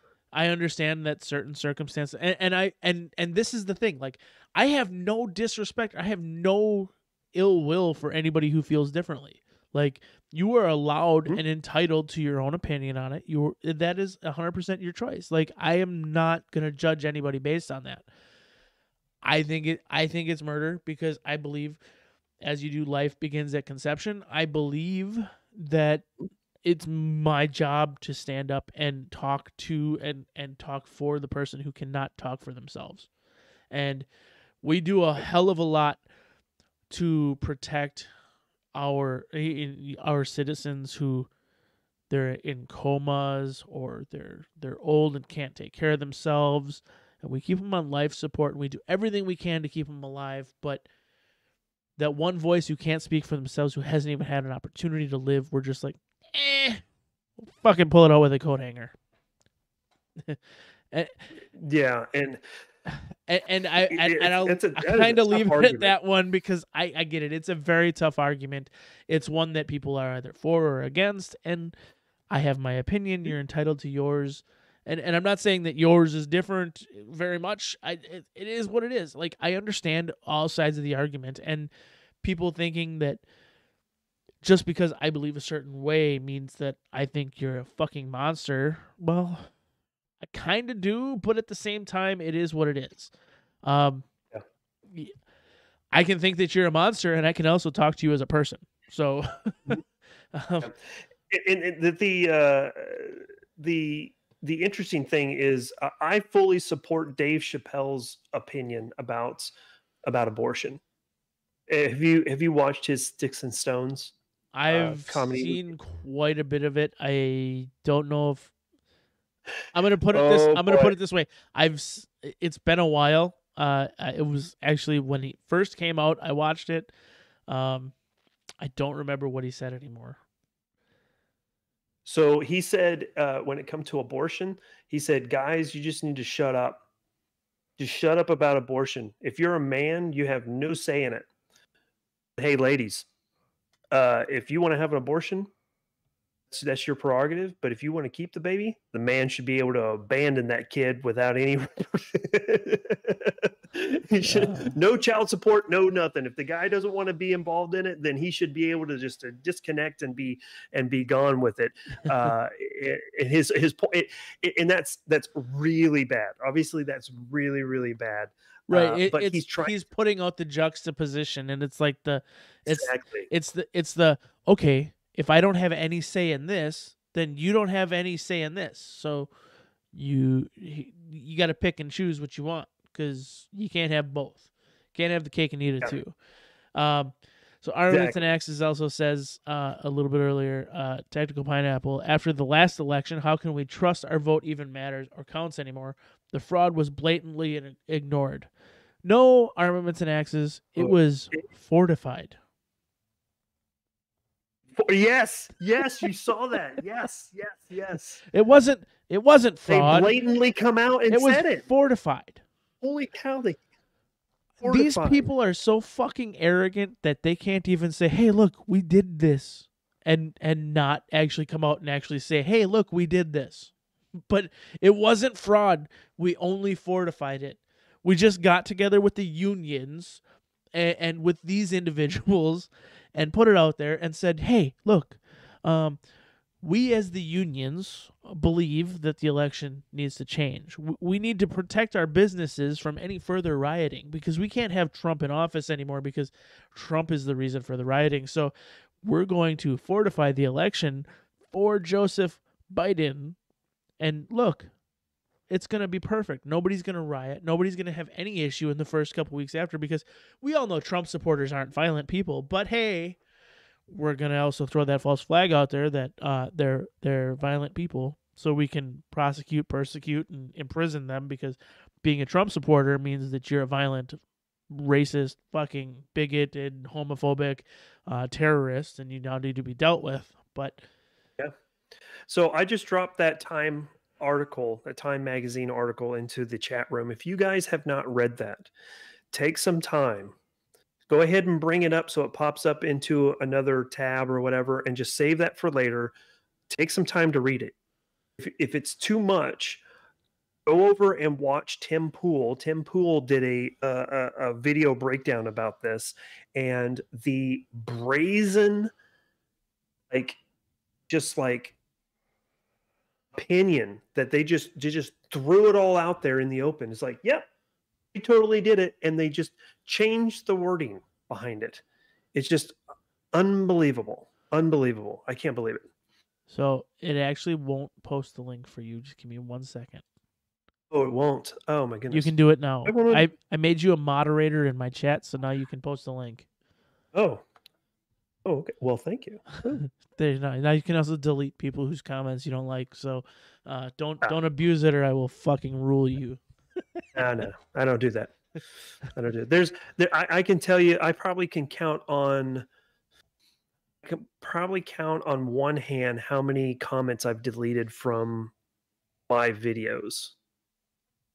All of the videos that I've put out close to 300 videos. I can count on one hand how many comments that I've actually deleted, and that was because they were something like, at the time when I was married, they're like, "Oh, your freaking wife's whatever because she's in the military," or whatever. So, well, that's okay. It's okay. Your wife can be whatever. You're still a Jody. So.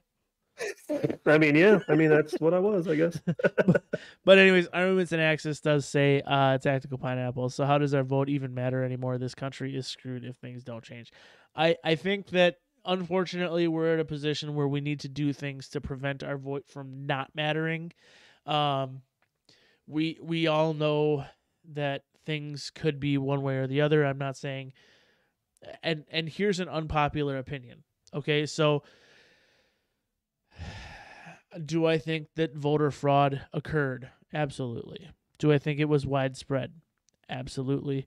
Do I think it was enough to actually sway the vote from one side to the other? I don't really know. And this is the thing. We don't really know because we don't know how bad it really was. There were a lot of things that happened that made things look worse than they were. There were a lot of things that happened that may have been as bad as they really looked, but we don't really know. So we can sit here and we can piss and moan and we can whine and complain about it, or we can actually get out and do something. So this is one place where the left, and I'm going to use the left in quotations, has done way better than a lot of people on the right have done. They've been engaged civically. So they get out, they protest, they put things out there, they say enough's enough, and they're willing to lose everything they have to promote their political agenda. I'm not saying that we as the right or the conservative or the libertarian or whatever need to put out and lose everything. What I am saying is we need to actually stop going, well, we'll take care of it at the ballot box. Well, because guess what? If you wait till the ballot box, you waited about 3 to 6 months too late. So we need to get out early. We need to get out often. And we need to actually fucking do something before the ballot. And this is, we are failures at this. We've been doing this for years, the same as we always do it. All right here. So, you see that logo right there? I used to affiliate pretty heavily with. We'll go this way. Left is right. Right is left. I used to affiliate pretty heavily with the 3%ers. I still do. I webmaster some 3%ers websites, do all that stuff. I still align pretty closely with them, but I'm going to say this. The majority of them are keyboard warriors. The majority of the people on the right are keyboard warriors, regardless of how they believe they are not keyboard warriors. They're out. They're gonna do something. No, you sit behind your fucking keyboard and you don't do shit because you're afraid that if you do something, you're gonna lose your job, which is a valid concern. We all have that same concern, but we don't do anything about it. So, sorry, but the left is beating us because they get out and do shit. Mm-hmm. So you're absolutely right. If you want to beat them, get out and do it. Here's a prime example, just in my home state. Right, so I live. For those of you who don't know, I live in the Free State.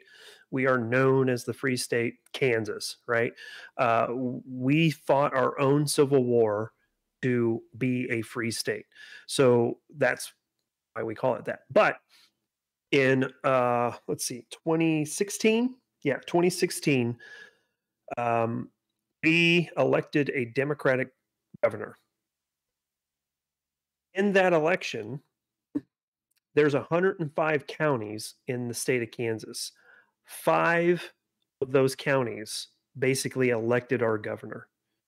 Out of 105 counties, only 5 of them was able to get a Democratic governor into the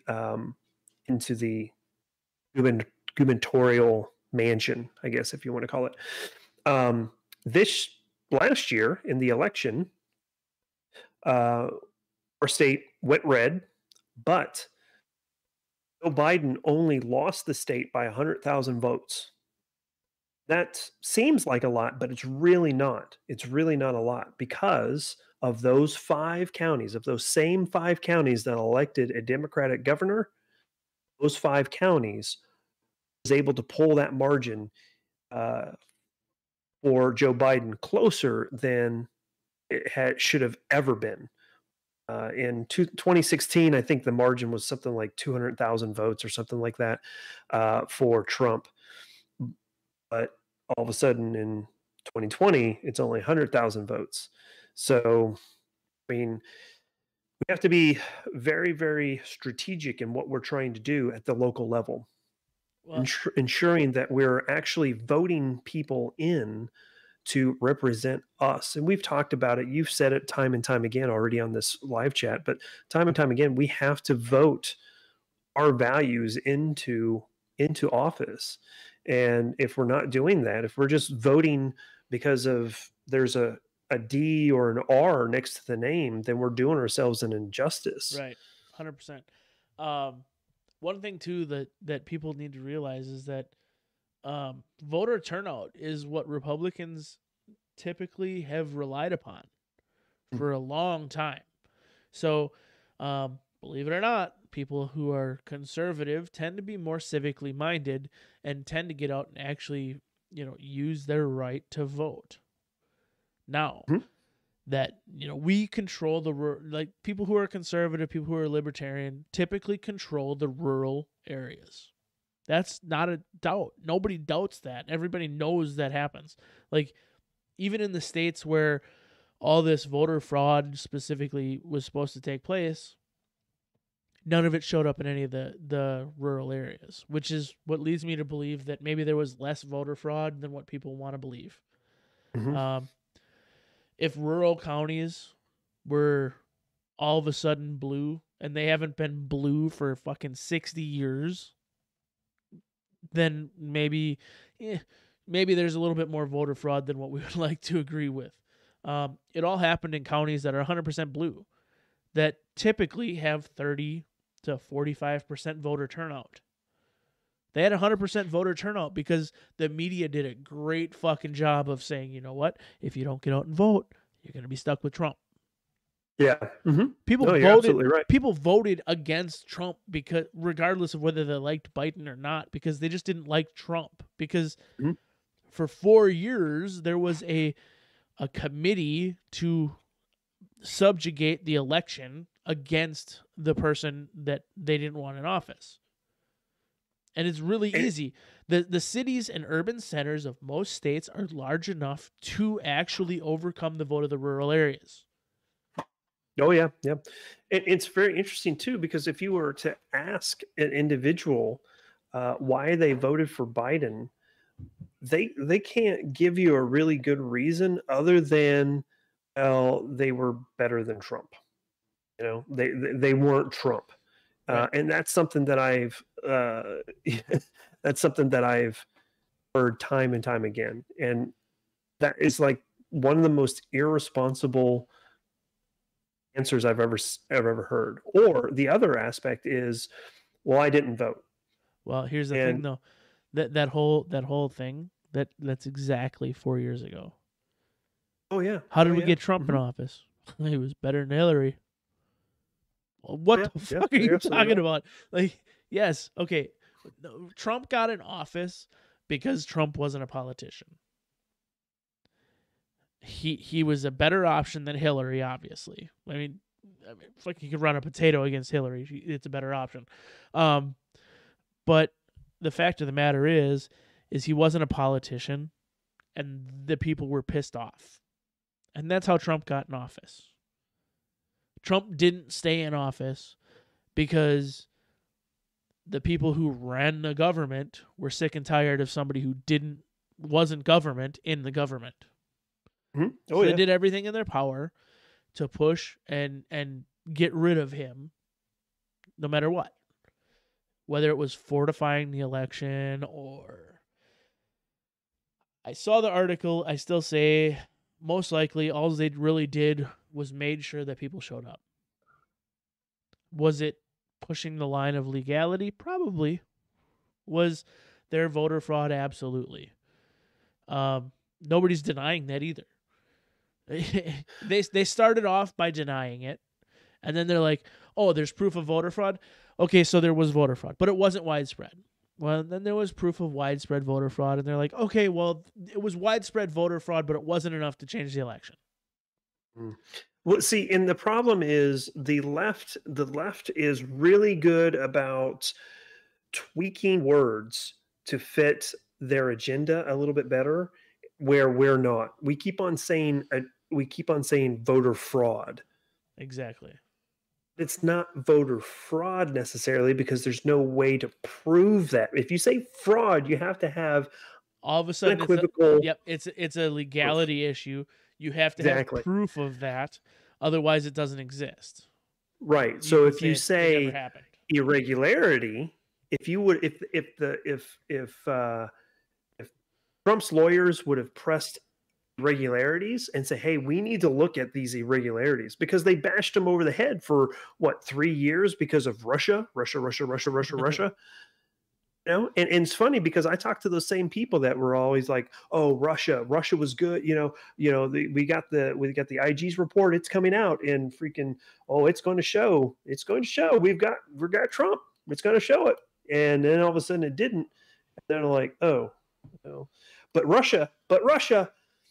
Now, when you bring up 2020 and you say the irregularities, are like, oh no, your guy just lost. You just need to be done with it. You just got to just give it up. No, I'm like, wait, Biden's your president. You're gonna have to just accept it. Wait, so wait a second. You questioned Trump for 3.5 years about Russiagate, but now when we question your guy about something, oh no, you're just a conspiracy theorist, right? You're QAnon, I'm like, oh fuck. Oh. QAnon. Yep, I'm wearing a fucking buffalo headdress into the Capitol. I'm QAnon.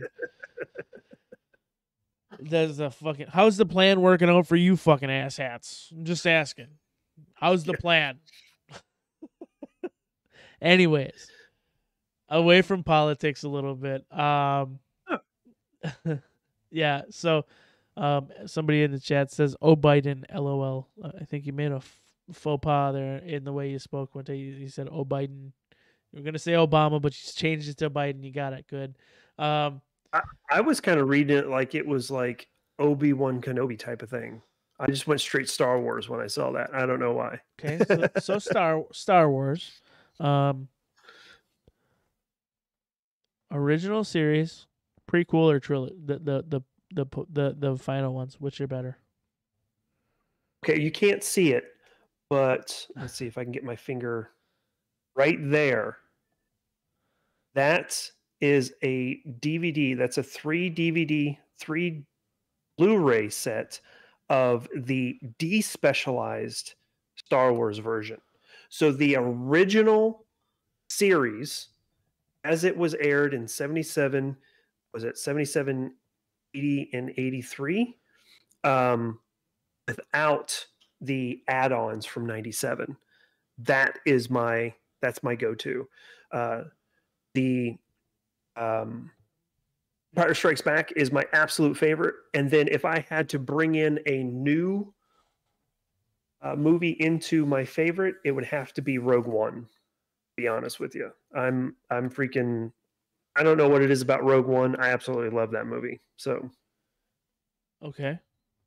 what about you? Original 3. There's no way. I mean, the prequels garbage.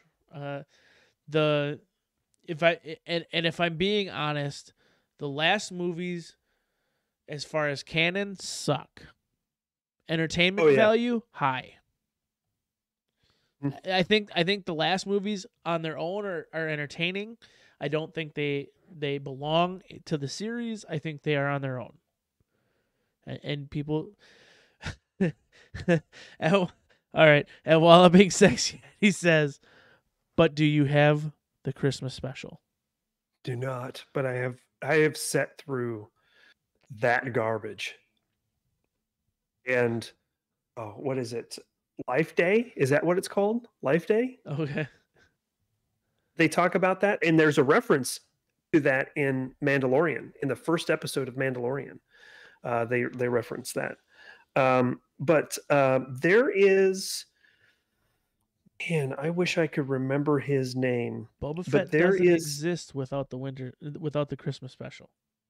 So Christmas special has to have a little bit of something because it is the original canon to the Christmas story or the Christmas special.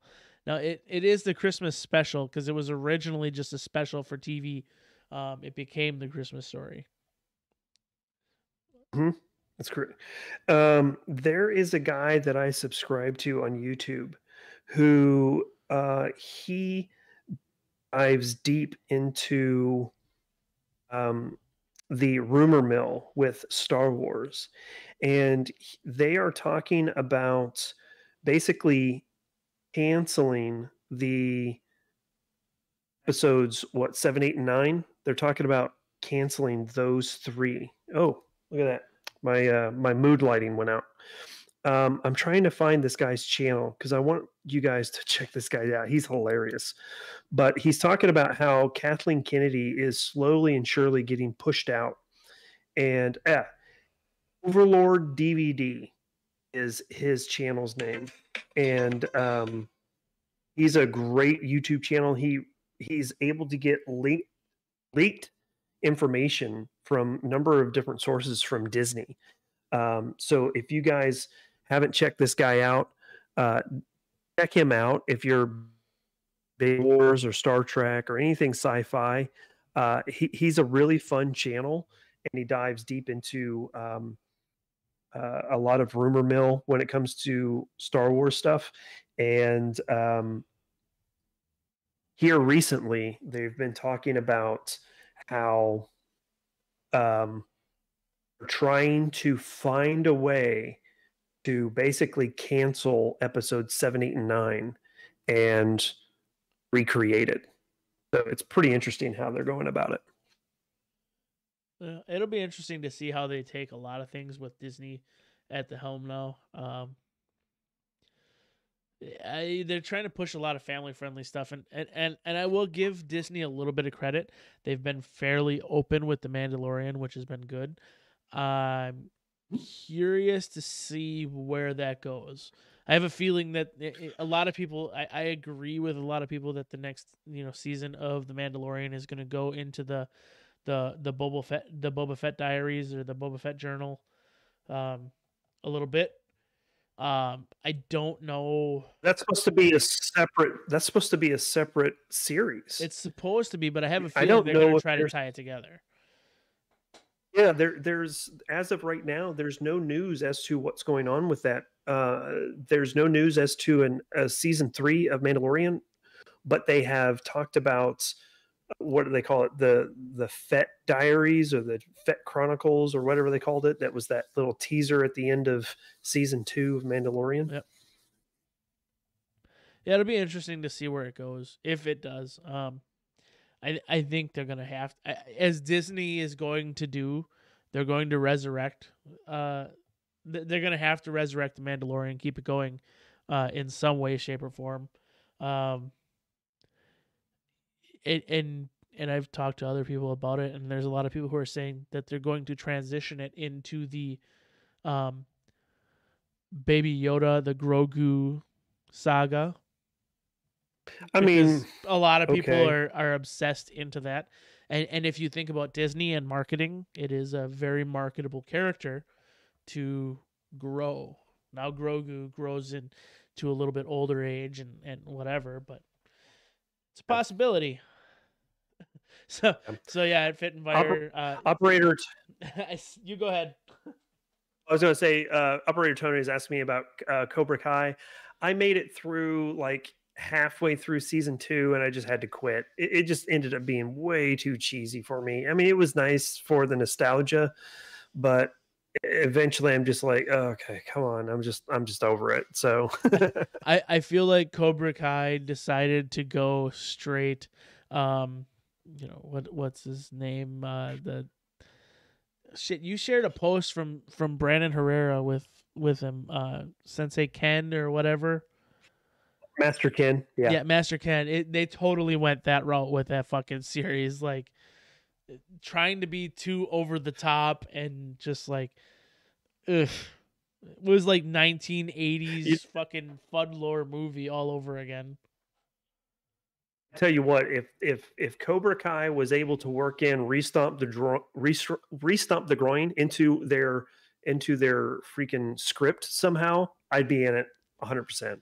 No, big fun. I wasn't shit talking Master Ken at all. I can appreciate the comedy. I'm just saying Cobra Kai went from being a serious like extension of the the Karate Kid movies to being it just got comical. Yeah, it really did. There was some aspects of it I was just like, okay, this is I'm not cool with this anymore. I had to stop. I sat there and I was having fun. Honestly, I was having fun, but then I was just like, there are other things that I need to concentrate on than this. Yeah. And that, to be honest, for most television and most anything, that's the truth for all of it. Me, I'm a fat piece of shit. I need to work on that. So that's my goal. I'm just like subjugating myself to that now because I need to do something about it 100%. Like it's been enough. It's been a long enough time, and I personally, I'm gonna actually start something here in the near future that to kind of chronicle what I'm gonna go through and what I'm gonna do. But it isn't gonna be fun. It isn't gonna be special. It isn't gonna be whatever. But it's more or less like if I can do it, anybody can do it, and we need to stop being fat pieces of shit in this country and get out and do something about it. Legit. Yeah. Mm-hmm. I want to see if I can find. There was a video clip that I was sent by a good friend of mine. That was a clip from Joe Rogan, and it was basically no. Maybe I just stumbled on my own, but it was a clip where Joe Rogan was talking to a guy who basically broke down the whole aspect of why people are dying from the COVID virus, from the coronavirus. And man, I want to find this guy's name because you guys should take the time and watch this video. If I can find it, I'll let you guys know. But it was extremely interesting in the fact that it talks about how and why they are basically chalking everybody up to a COVID death, regardless if they died because of COVID or with COVID. Yeah, And so it's a discussion based on that. It's a discussion on comorbidity rating and yes, and and how an individual who has COVID and dies due to complications of COVID. Um, I haven't seen the article, but just knowing Joe Rogan, knowing the discussion, knowing the people he's talked to, this is the way it goes. Um, Individuals who have underlying conditions such as obesity, heart disease, um, vascular disease, anything like that, anytime you experience a viral interaction, it's going to be devastating to your body. That being said, you're going to go through issues and have complications that other individuals who may not have those health conditions, um, not necessarily are going to have, not necessarily going to see. Now, if you die from the disease or you die from complications of the disease, they're going to label you as died from COVID, because if it wasn't for the comorbidity of the COVID-19 virus, you would not have died. And that's reality. However, I'm going to say this too. I have experienced other individuals getting COVID-19 who are highly healthy. And from what I've found is the reality of it is that although I don't know anybody who's personally died from COVID, I know an individual who was labeled as died from COVID. Sure, it had nothing to do with the guardrail that went through his head at 90 miles an hour, but um, I don't know anybody who's died from COVID due to comorbidity. But I do know individuals who have been diagnosed with COVID who experienced extreme circumstances, extreme conditions, and to this day, they have health complications from it. An individual who's extremely healthy, was a runner, extremely fit person. To this day, cannot run and is constantly coughing up blood, even though they've been without the virus for 6 months. So it's post issues that they're dealing with. And then there's me. I'm not even going to sugarcoat it. I'm bigger than most people believe, but I'm at about 420 pounds. I'm a large dude, heavy set, but I get around. I do a lot of weightlifting. I was offensive and defensive line football, so naturally built bigger. I still to this day can squat probably 680 pounds, bench press 400 pounds. I'm not a little dude when it comes to weightlifting, but I also carry a lot of fucking weight, and it's not getting any smaller, which is why I need to get back into something like boxing, something into cardio. I hate cardio workouts, but boxing has always been fun, and that's why I say that. But the reality is individuals who are healthier tend to feel and are in tune with their body more than people who are not. So an individual who is of poor health may not realize that they have these symptoms from the coronavirus or other things that they're dealing with because they are unhealthy to begin with. So when a person is healthier, when they are more fit, they're more in tune with their body. So the smallest detraction of health seems much greater while they're going through it. Absolutely. And it's interesting. You talk about that you're a bigger dude, and yet you probably can still bench more than me. You could squat more than me, and it's interesting what we place visual cue as to what healthy looks like. Right. Right. You got people who would look at Christian Bale when he was at his peak performance in the Batman series, and how ripped he was and everything. But who's to say that he was healthy? Because when he took the Batman role, what I think it was probably 2005, 2006. I think it was 2006 when he took the first Batman movie. If you would have reversed back a year, he did a movie called The Machinist, where he was like deathly Real thick. thin. Yep, definitely Yeah, sick. yeah. Cancer And his patient, body right? has gone through so much transition that he may look healthy and strong, but he's probably not. His kidneys are probably pretty Right. jacked up. Well, and this is a huge thing that people constantly, um, they put visual cues on healthy. That's not healthy. Like, there are individuals who are out here and they're like, what I constantly see too is like people judging individuals who are, you look at like a guy like Robert Oberst. Robert Oberst is a large fucking gentleman. I say that because he could whoop my ass. So, but if you, by general standards, a lot of people would look at him and say, dude, he's fat. He is so physically fit and so primed to endure that it's unbelievable. But he is built in another way. Whereas I've got individuals that I've worked with in the past who are rail skinny. I mean, they look like they're cut, this and that, but it's like, dude, you eat fucking McDonald's 12 fucking times every 2 weeks. That's disgusting. Like, I haven't touched McDonald's in like 7 years. I just cook good food apparently. But I love their fries. I can't do it. I can't even touch it. But I worked there though. I've seen it. I've processed it. Yeah. In 715 Tactile says, what about endurance though? Yeah. The question is, what does your endurance need to do? It depends for each individual person. Like, what are you training for? What do you want to get out of it? I'm never going to run a marathon. I don't care how skinny I get, what percentage of body fat I get.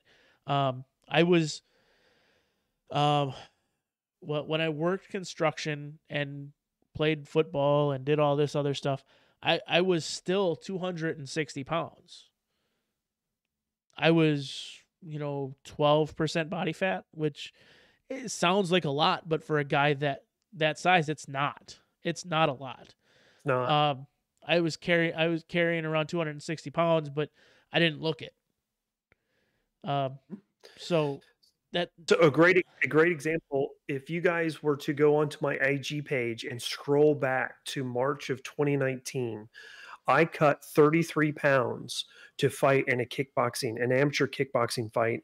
And even at cutting 33 pounds and probably being as cut as I had been in a very, very long time, I was actually at my basic training weight from 19 years before, 19 years to the day, was still at 20% body fat. So, yeah. Right. So it's crazy to think about, but it's like, it really is like everybody's built differently, and you can't look at somebody and say, because of how he looks, he's healthy, or because of how he looks, he's fit, or whatever. Hell, you can look at Matt, Demolition Matt. He's bulking right now, right? I don't think there's anybody who would think that he's not a physically fit individual. He's doing what he needs to do to put on more muscle. So he's bulking up so he can put on muscle. He's still physically fit. Brandon Herrera is doing the same thing. Right. I don't necessarily think he was bulking on purpose.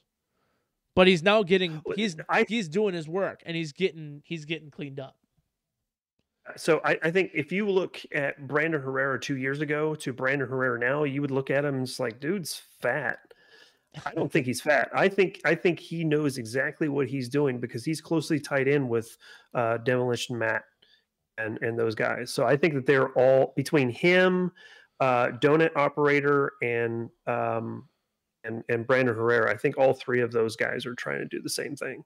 And it's very possible. I do think that I think Brandon may have lost a little, put a little bit of that on accidentally, but that, dirty bulking is dirty bulking, whether you accidentally do it or not. So, Brandon, from when he started his channel, he was a chunkier dude.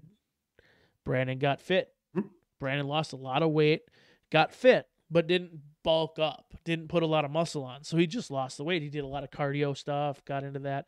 And now he's, if you look at him, from a month and a half ago to now, I mean, you can just see it in his shirts, his arms. Like, He's at the gym again. He's doing work. He's putting in work to drive them muscles up a little bit. So, yeah,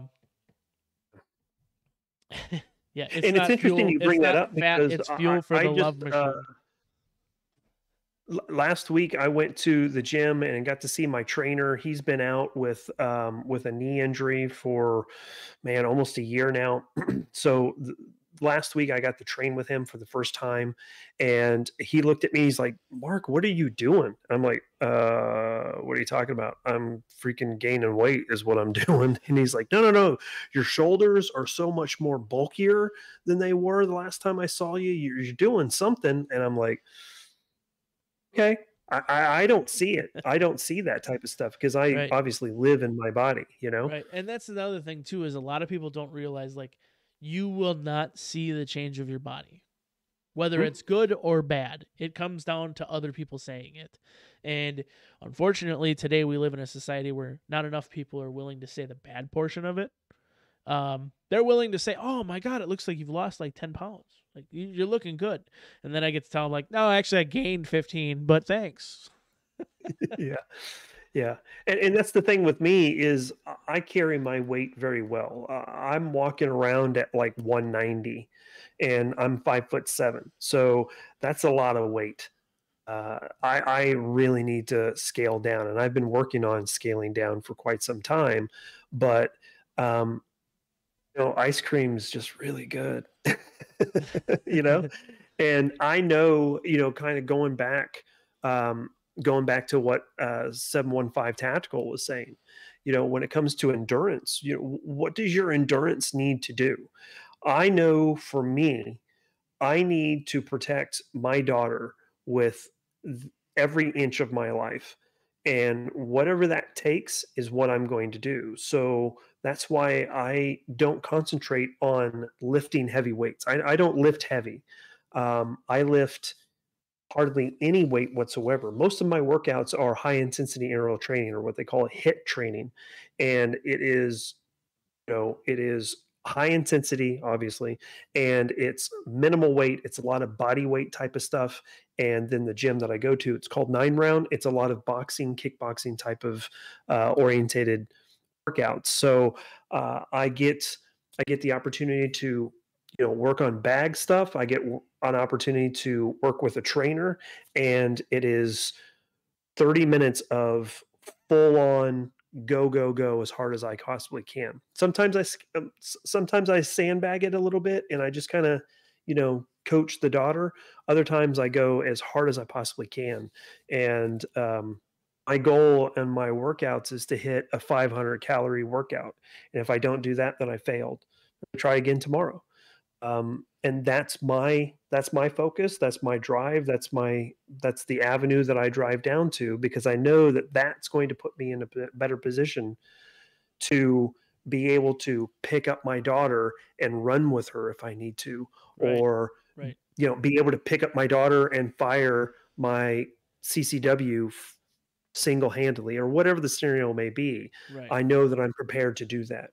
Now, if you're worried about having to pick up a 250-pound person and carry them, then you need.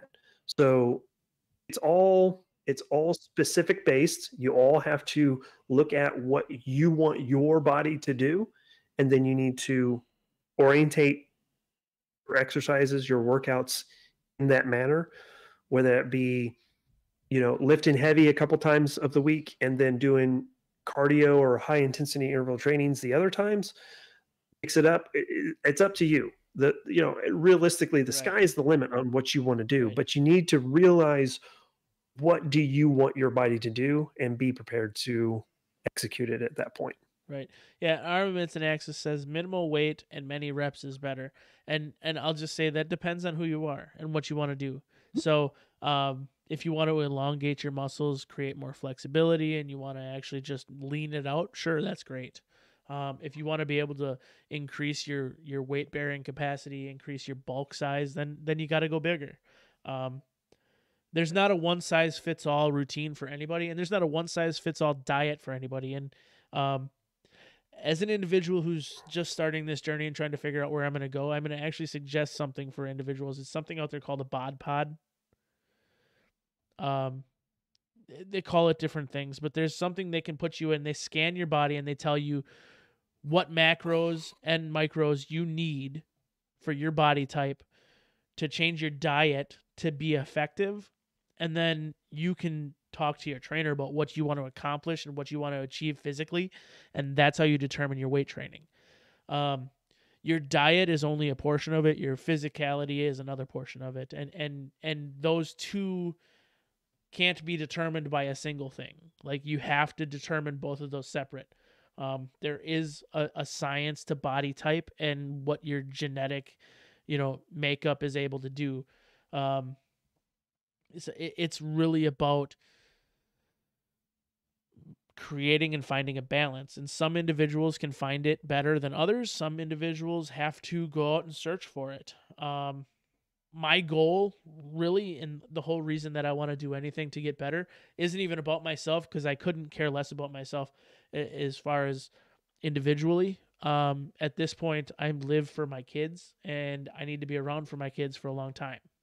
So that's why I'm pushing myself to now do better than what I have been, and actually do something about it. So that's where I am now. I have bad knees, separated my knees, destroyed a kneecap in football.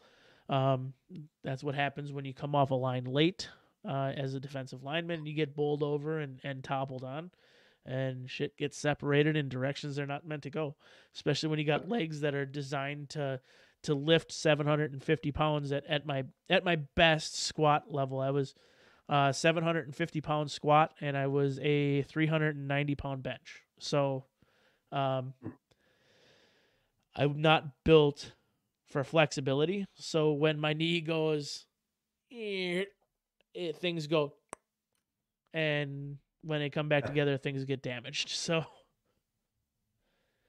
no, I totally get that.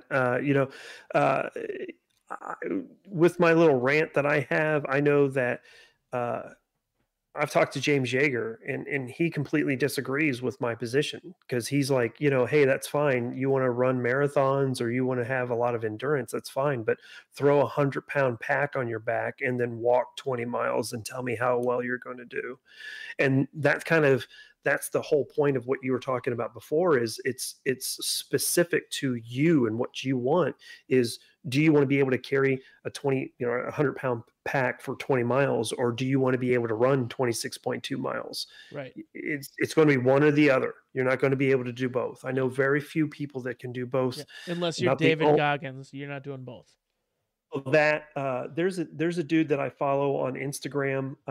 He goes by the name of Taco Mark, and he's actually stationed out here at Fort Riley. Really cool dude. He's an infantry guy in the Army. He makes holsters. He makes Kydex holsters on the side as well, and does competition shooting and he's the only dude that I know that could outlift me and run a marathon at the same time. So, yeah, I mean, and they exist, and that's what they want. Oh yeah, they're training for that. So, I'm obviously not in any position to lecture anybody about training. Neither am I. But if you want to do anything, just get with a personal trainer who's going to fit into your needs, what you actually want to accomplish, and then also talk to a nutritionist about your body type, your genetic type, whatever you need to do to find out what macros and micros work with you. A lot of people suffer from inflammation more than they suffer from fatness. So, I carry a lot of water weight. I drink 96 ounces of water a day, and don't work off 96 ounces of water. So it all has to go somewhere. Yep. Not all of it comes out in your urine. Yeah. So your lymph nodes process a lot of it, and you end up getting indentions in your legs because of it. And it's called lymphedema. So, yep, absolutely. Anyways, I don't want to keep you too much longer. We thought this is about an hour show. We're going 2 hours and 15 minutes at this point. which is a great. Been great. It's gone so fast. It has. Um, yeah, drink half of your body weight in ounces of water per day. 715 Tactical says. I agree with that. However, there is a limit. Tito's, there is a limit to that. So when you weigh 420 pounds, 240 ounces of water a day, I want to see anybody fucking drink that. Yeah. I drink. I have a 56 ounce or 52 ounce Bubba cup at work. I drink 2 of those typically during a day, of water, and that's on top of the pot and a half of coffee that I drink, um, black because no sugar. But it is the way it is. So you gotta balance somewhere and somehow, and then of course there's whiskey. In my case, I don't drink vodka. Vodka is for the wife. I say vodka is for people who don't have genitals. Um, Well, I give a typically, lot of I'm a credit to whiskey people. drinker. I'm sitting here looking in my mud room, right, just right over here, and I'm looking at all bottles of whiskey that I've drinking, Yeah, from Basil yep. Hayden to Horse Soldier to McClellan Double Barrel to Uncle Nearest, to Angel's Envy to 1910. So yeah. Had any monkey shoulder lately?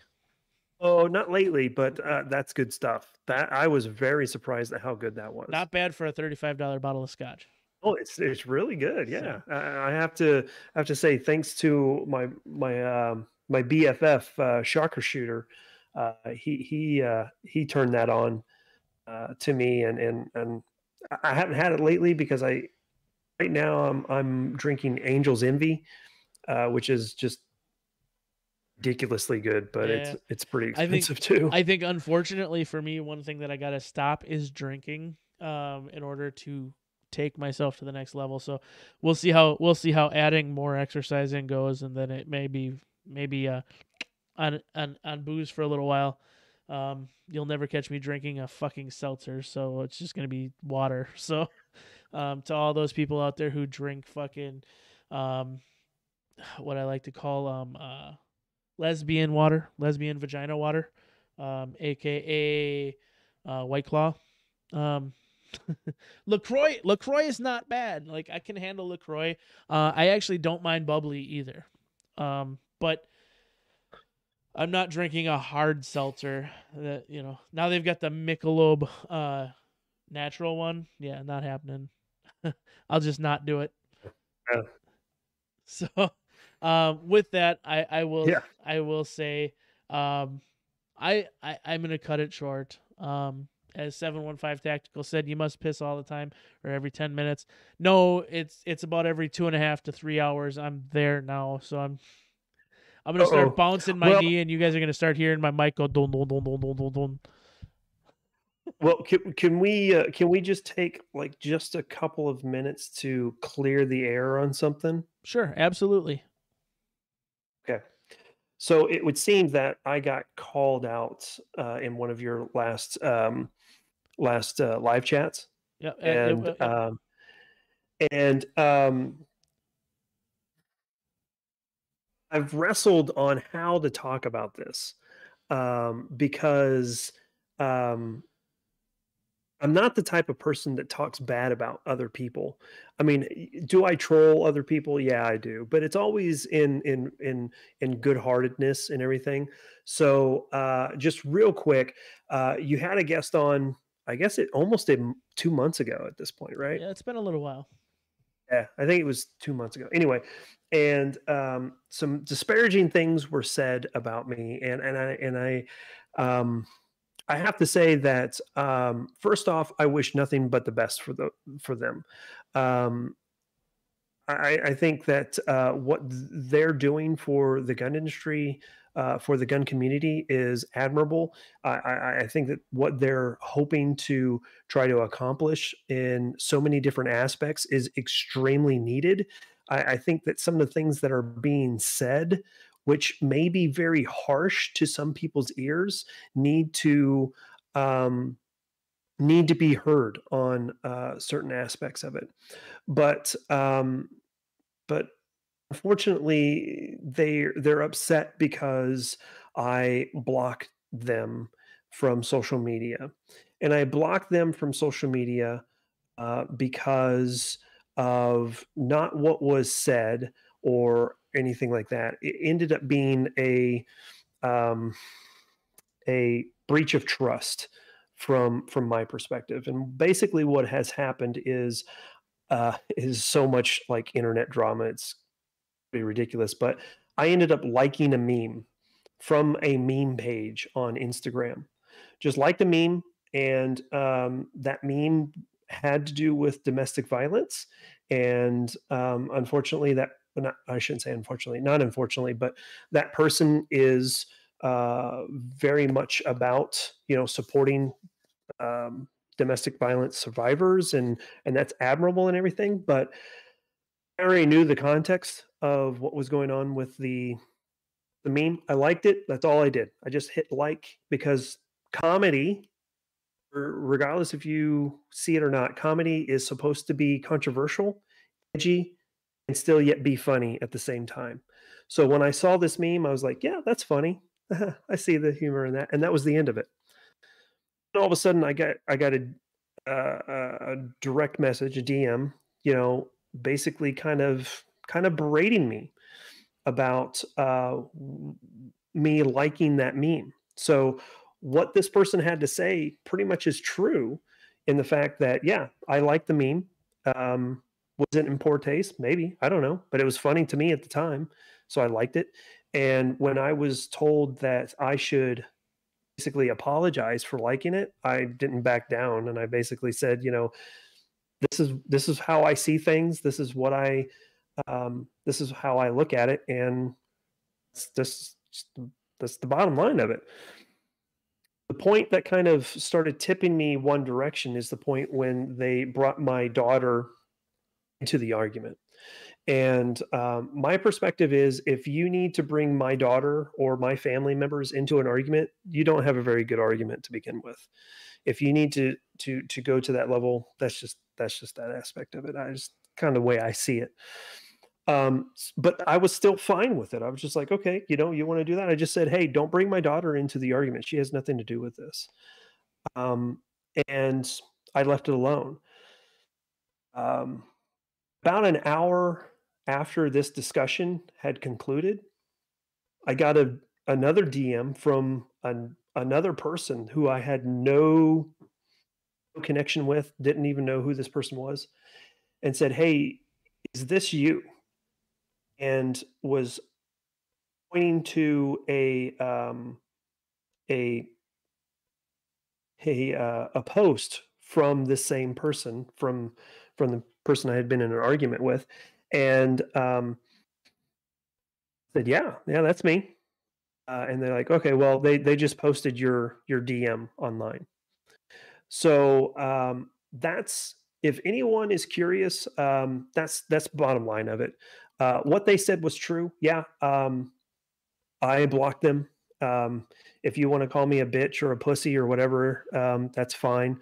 Um, but that's their prerogative. That's their position on it.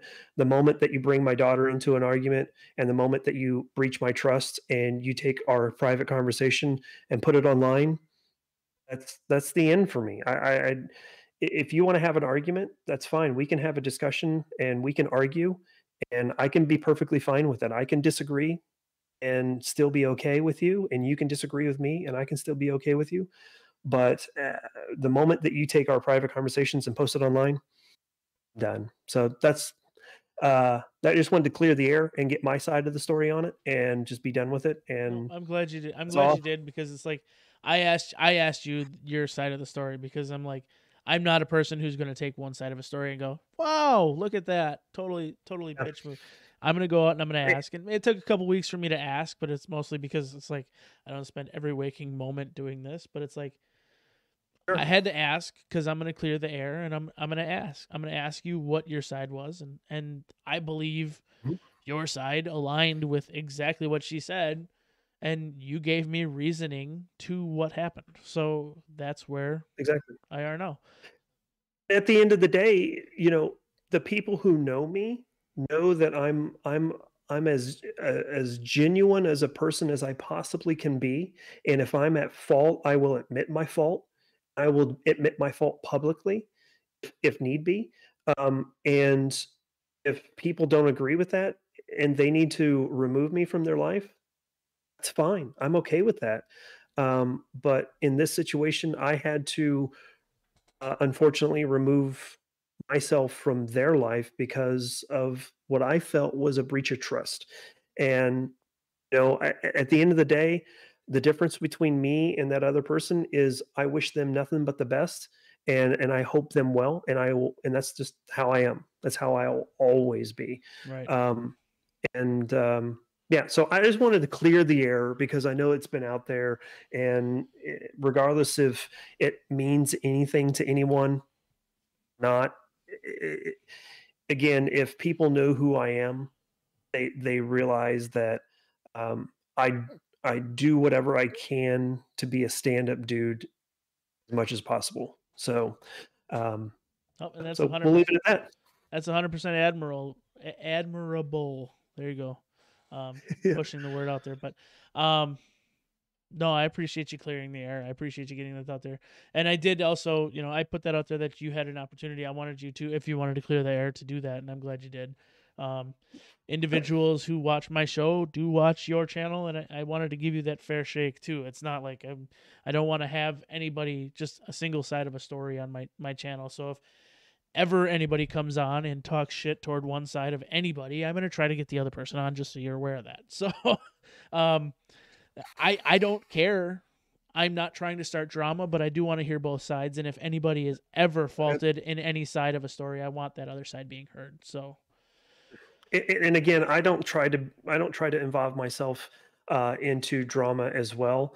Um, in because we've got bigger fish to fry than right. poking each other in the And eye. that's just it. We're Um, all on the same side. We need to stop eating each other and start focusing on the actual problem. mhm, yeah. So again, uh, at the end of the day, their opinion is not going to be changed one bit. And if there's anybody that's watching this whose opinion was changed of me because of those comments, that's fine too. But I'm always free and available. If anyone ever wants to get in touch to me, they um, have ample opportunity to do that through my email or through DM on Instagram or whatever the case may be. So yeah.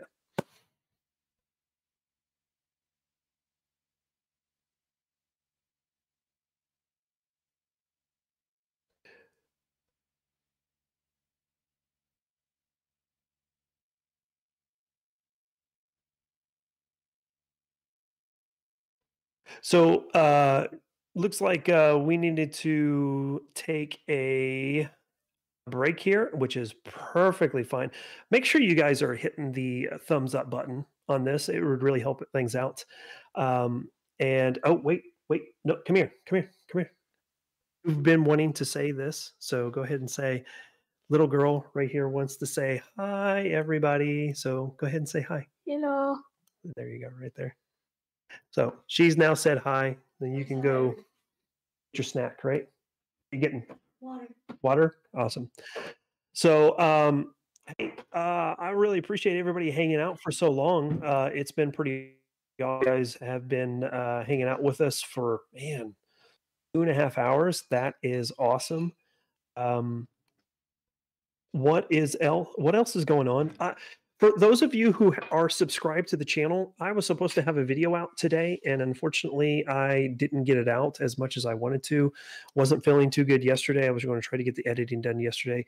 I was going to try to get the editing done today, but had a lot going on. But at the end of the day, we should have a video out for you this weekend. I just got to get the editing completed and get it out to you guys as quickly as possible. No live chat on Monday because I am going to concentrate on other projects. So yeah.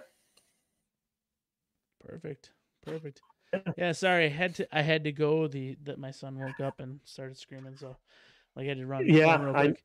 I knew it was either that or you had to hit the restroom. One of the two. Oh, I can hold the restroom portion. The son started screaming, and I had to make sure everything was good. Absolutely. He fell out before I even got to the stairs, so we're good. Anyways, it looks like you had baby girl come on. Missed that, but that's all right. Definitely. I appreciate you coming on, clearing the air. Yeah, thank you. Telling everybody what you want to tell about. Mark holding the show when Pineapple was peeing. Nope, I didn't pee yet. I'm gonna go shake that leg in a minute. But I do want to say to everybody who came in and stopped by tonight, Charles Sexton, Operator Tony, Big Fun, Mario Mechanic Molina, AWG, Armaments and Axes, 715 Tactical. We got a bunch of you came in. I'm not even going to go all the way back because I try and it sounds stupid because I repeat people like 6 times. But I do appreciate each and every one of you who come by, stop by, hang out in the chat, and come in and hang out with us. We're just two individuals, 2 idiots just having a conversation. I appreciate that. We have no authority over anything, and you guys still choose to come watch us. But I had a little bit more vodka tonight than I was anticipating, but yeah, I think I was able to maintain coherency through this. Visual center has been maintained. We are good. We had good conversation, kept it going, didn't go too full fucking Ahab. We're good. So, to everybody who's still watching, you guys are bosses. I appreciate each and every one of you. Mark, I appreciate you spending the time here. Appreciate again, you. we do have merchandise. The Boog brand stuff is still up. It's on our Teespring store at store.tacticalpineapple.com. It doesn't have the Boog logo anymore, but it's still there, and it's cheap now. So we are at $17.76 for t-shirts. How's that for a price? Very nice. So, very nice. I think our sweatshirts are $24.99. Our t-shirts are $17.76. Can't beat the price. They're Hanes cotton. They do shrink a little bit by the next size up if you want. Other than that, I appreciate each and every one of you coming by. I appreciate your time, Mark. And on that, I will tell everybody in the chat, appreciate what you have while you have it. Because you never know when somebody like me is going to come by and put some pineapple on your fucking pizza. So with that, stay safe, stay fun, and always keep your mags loaded. You guys later.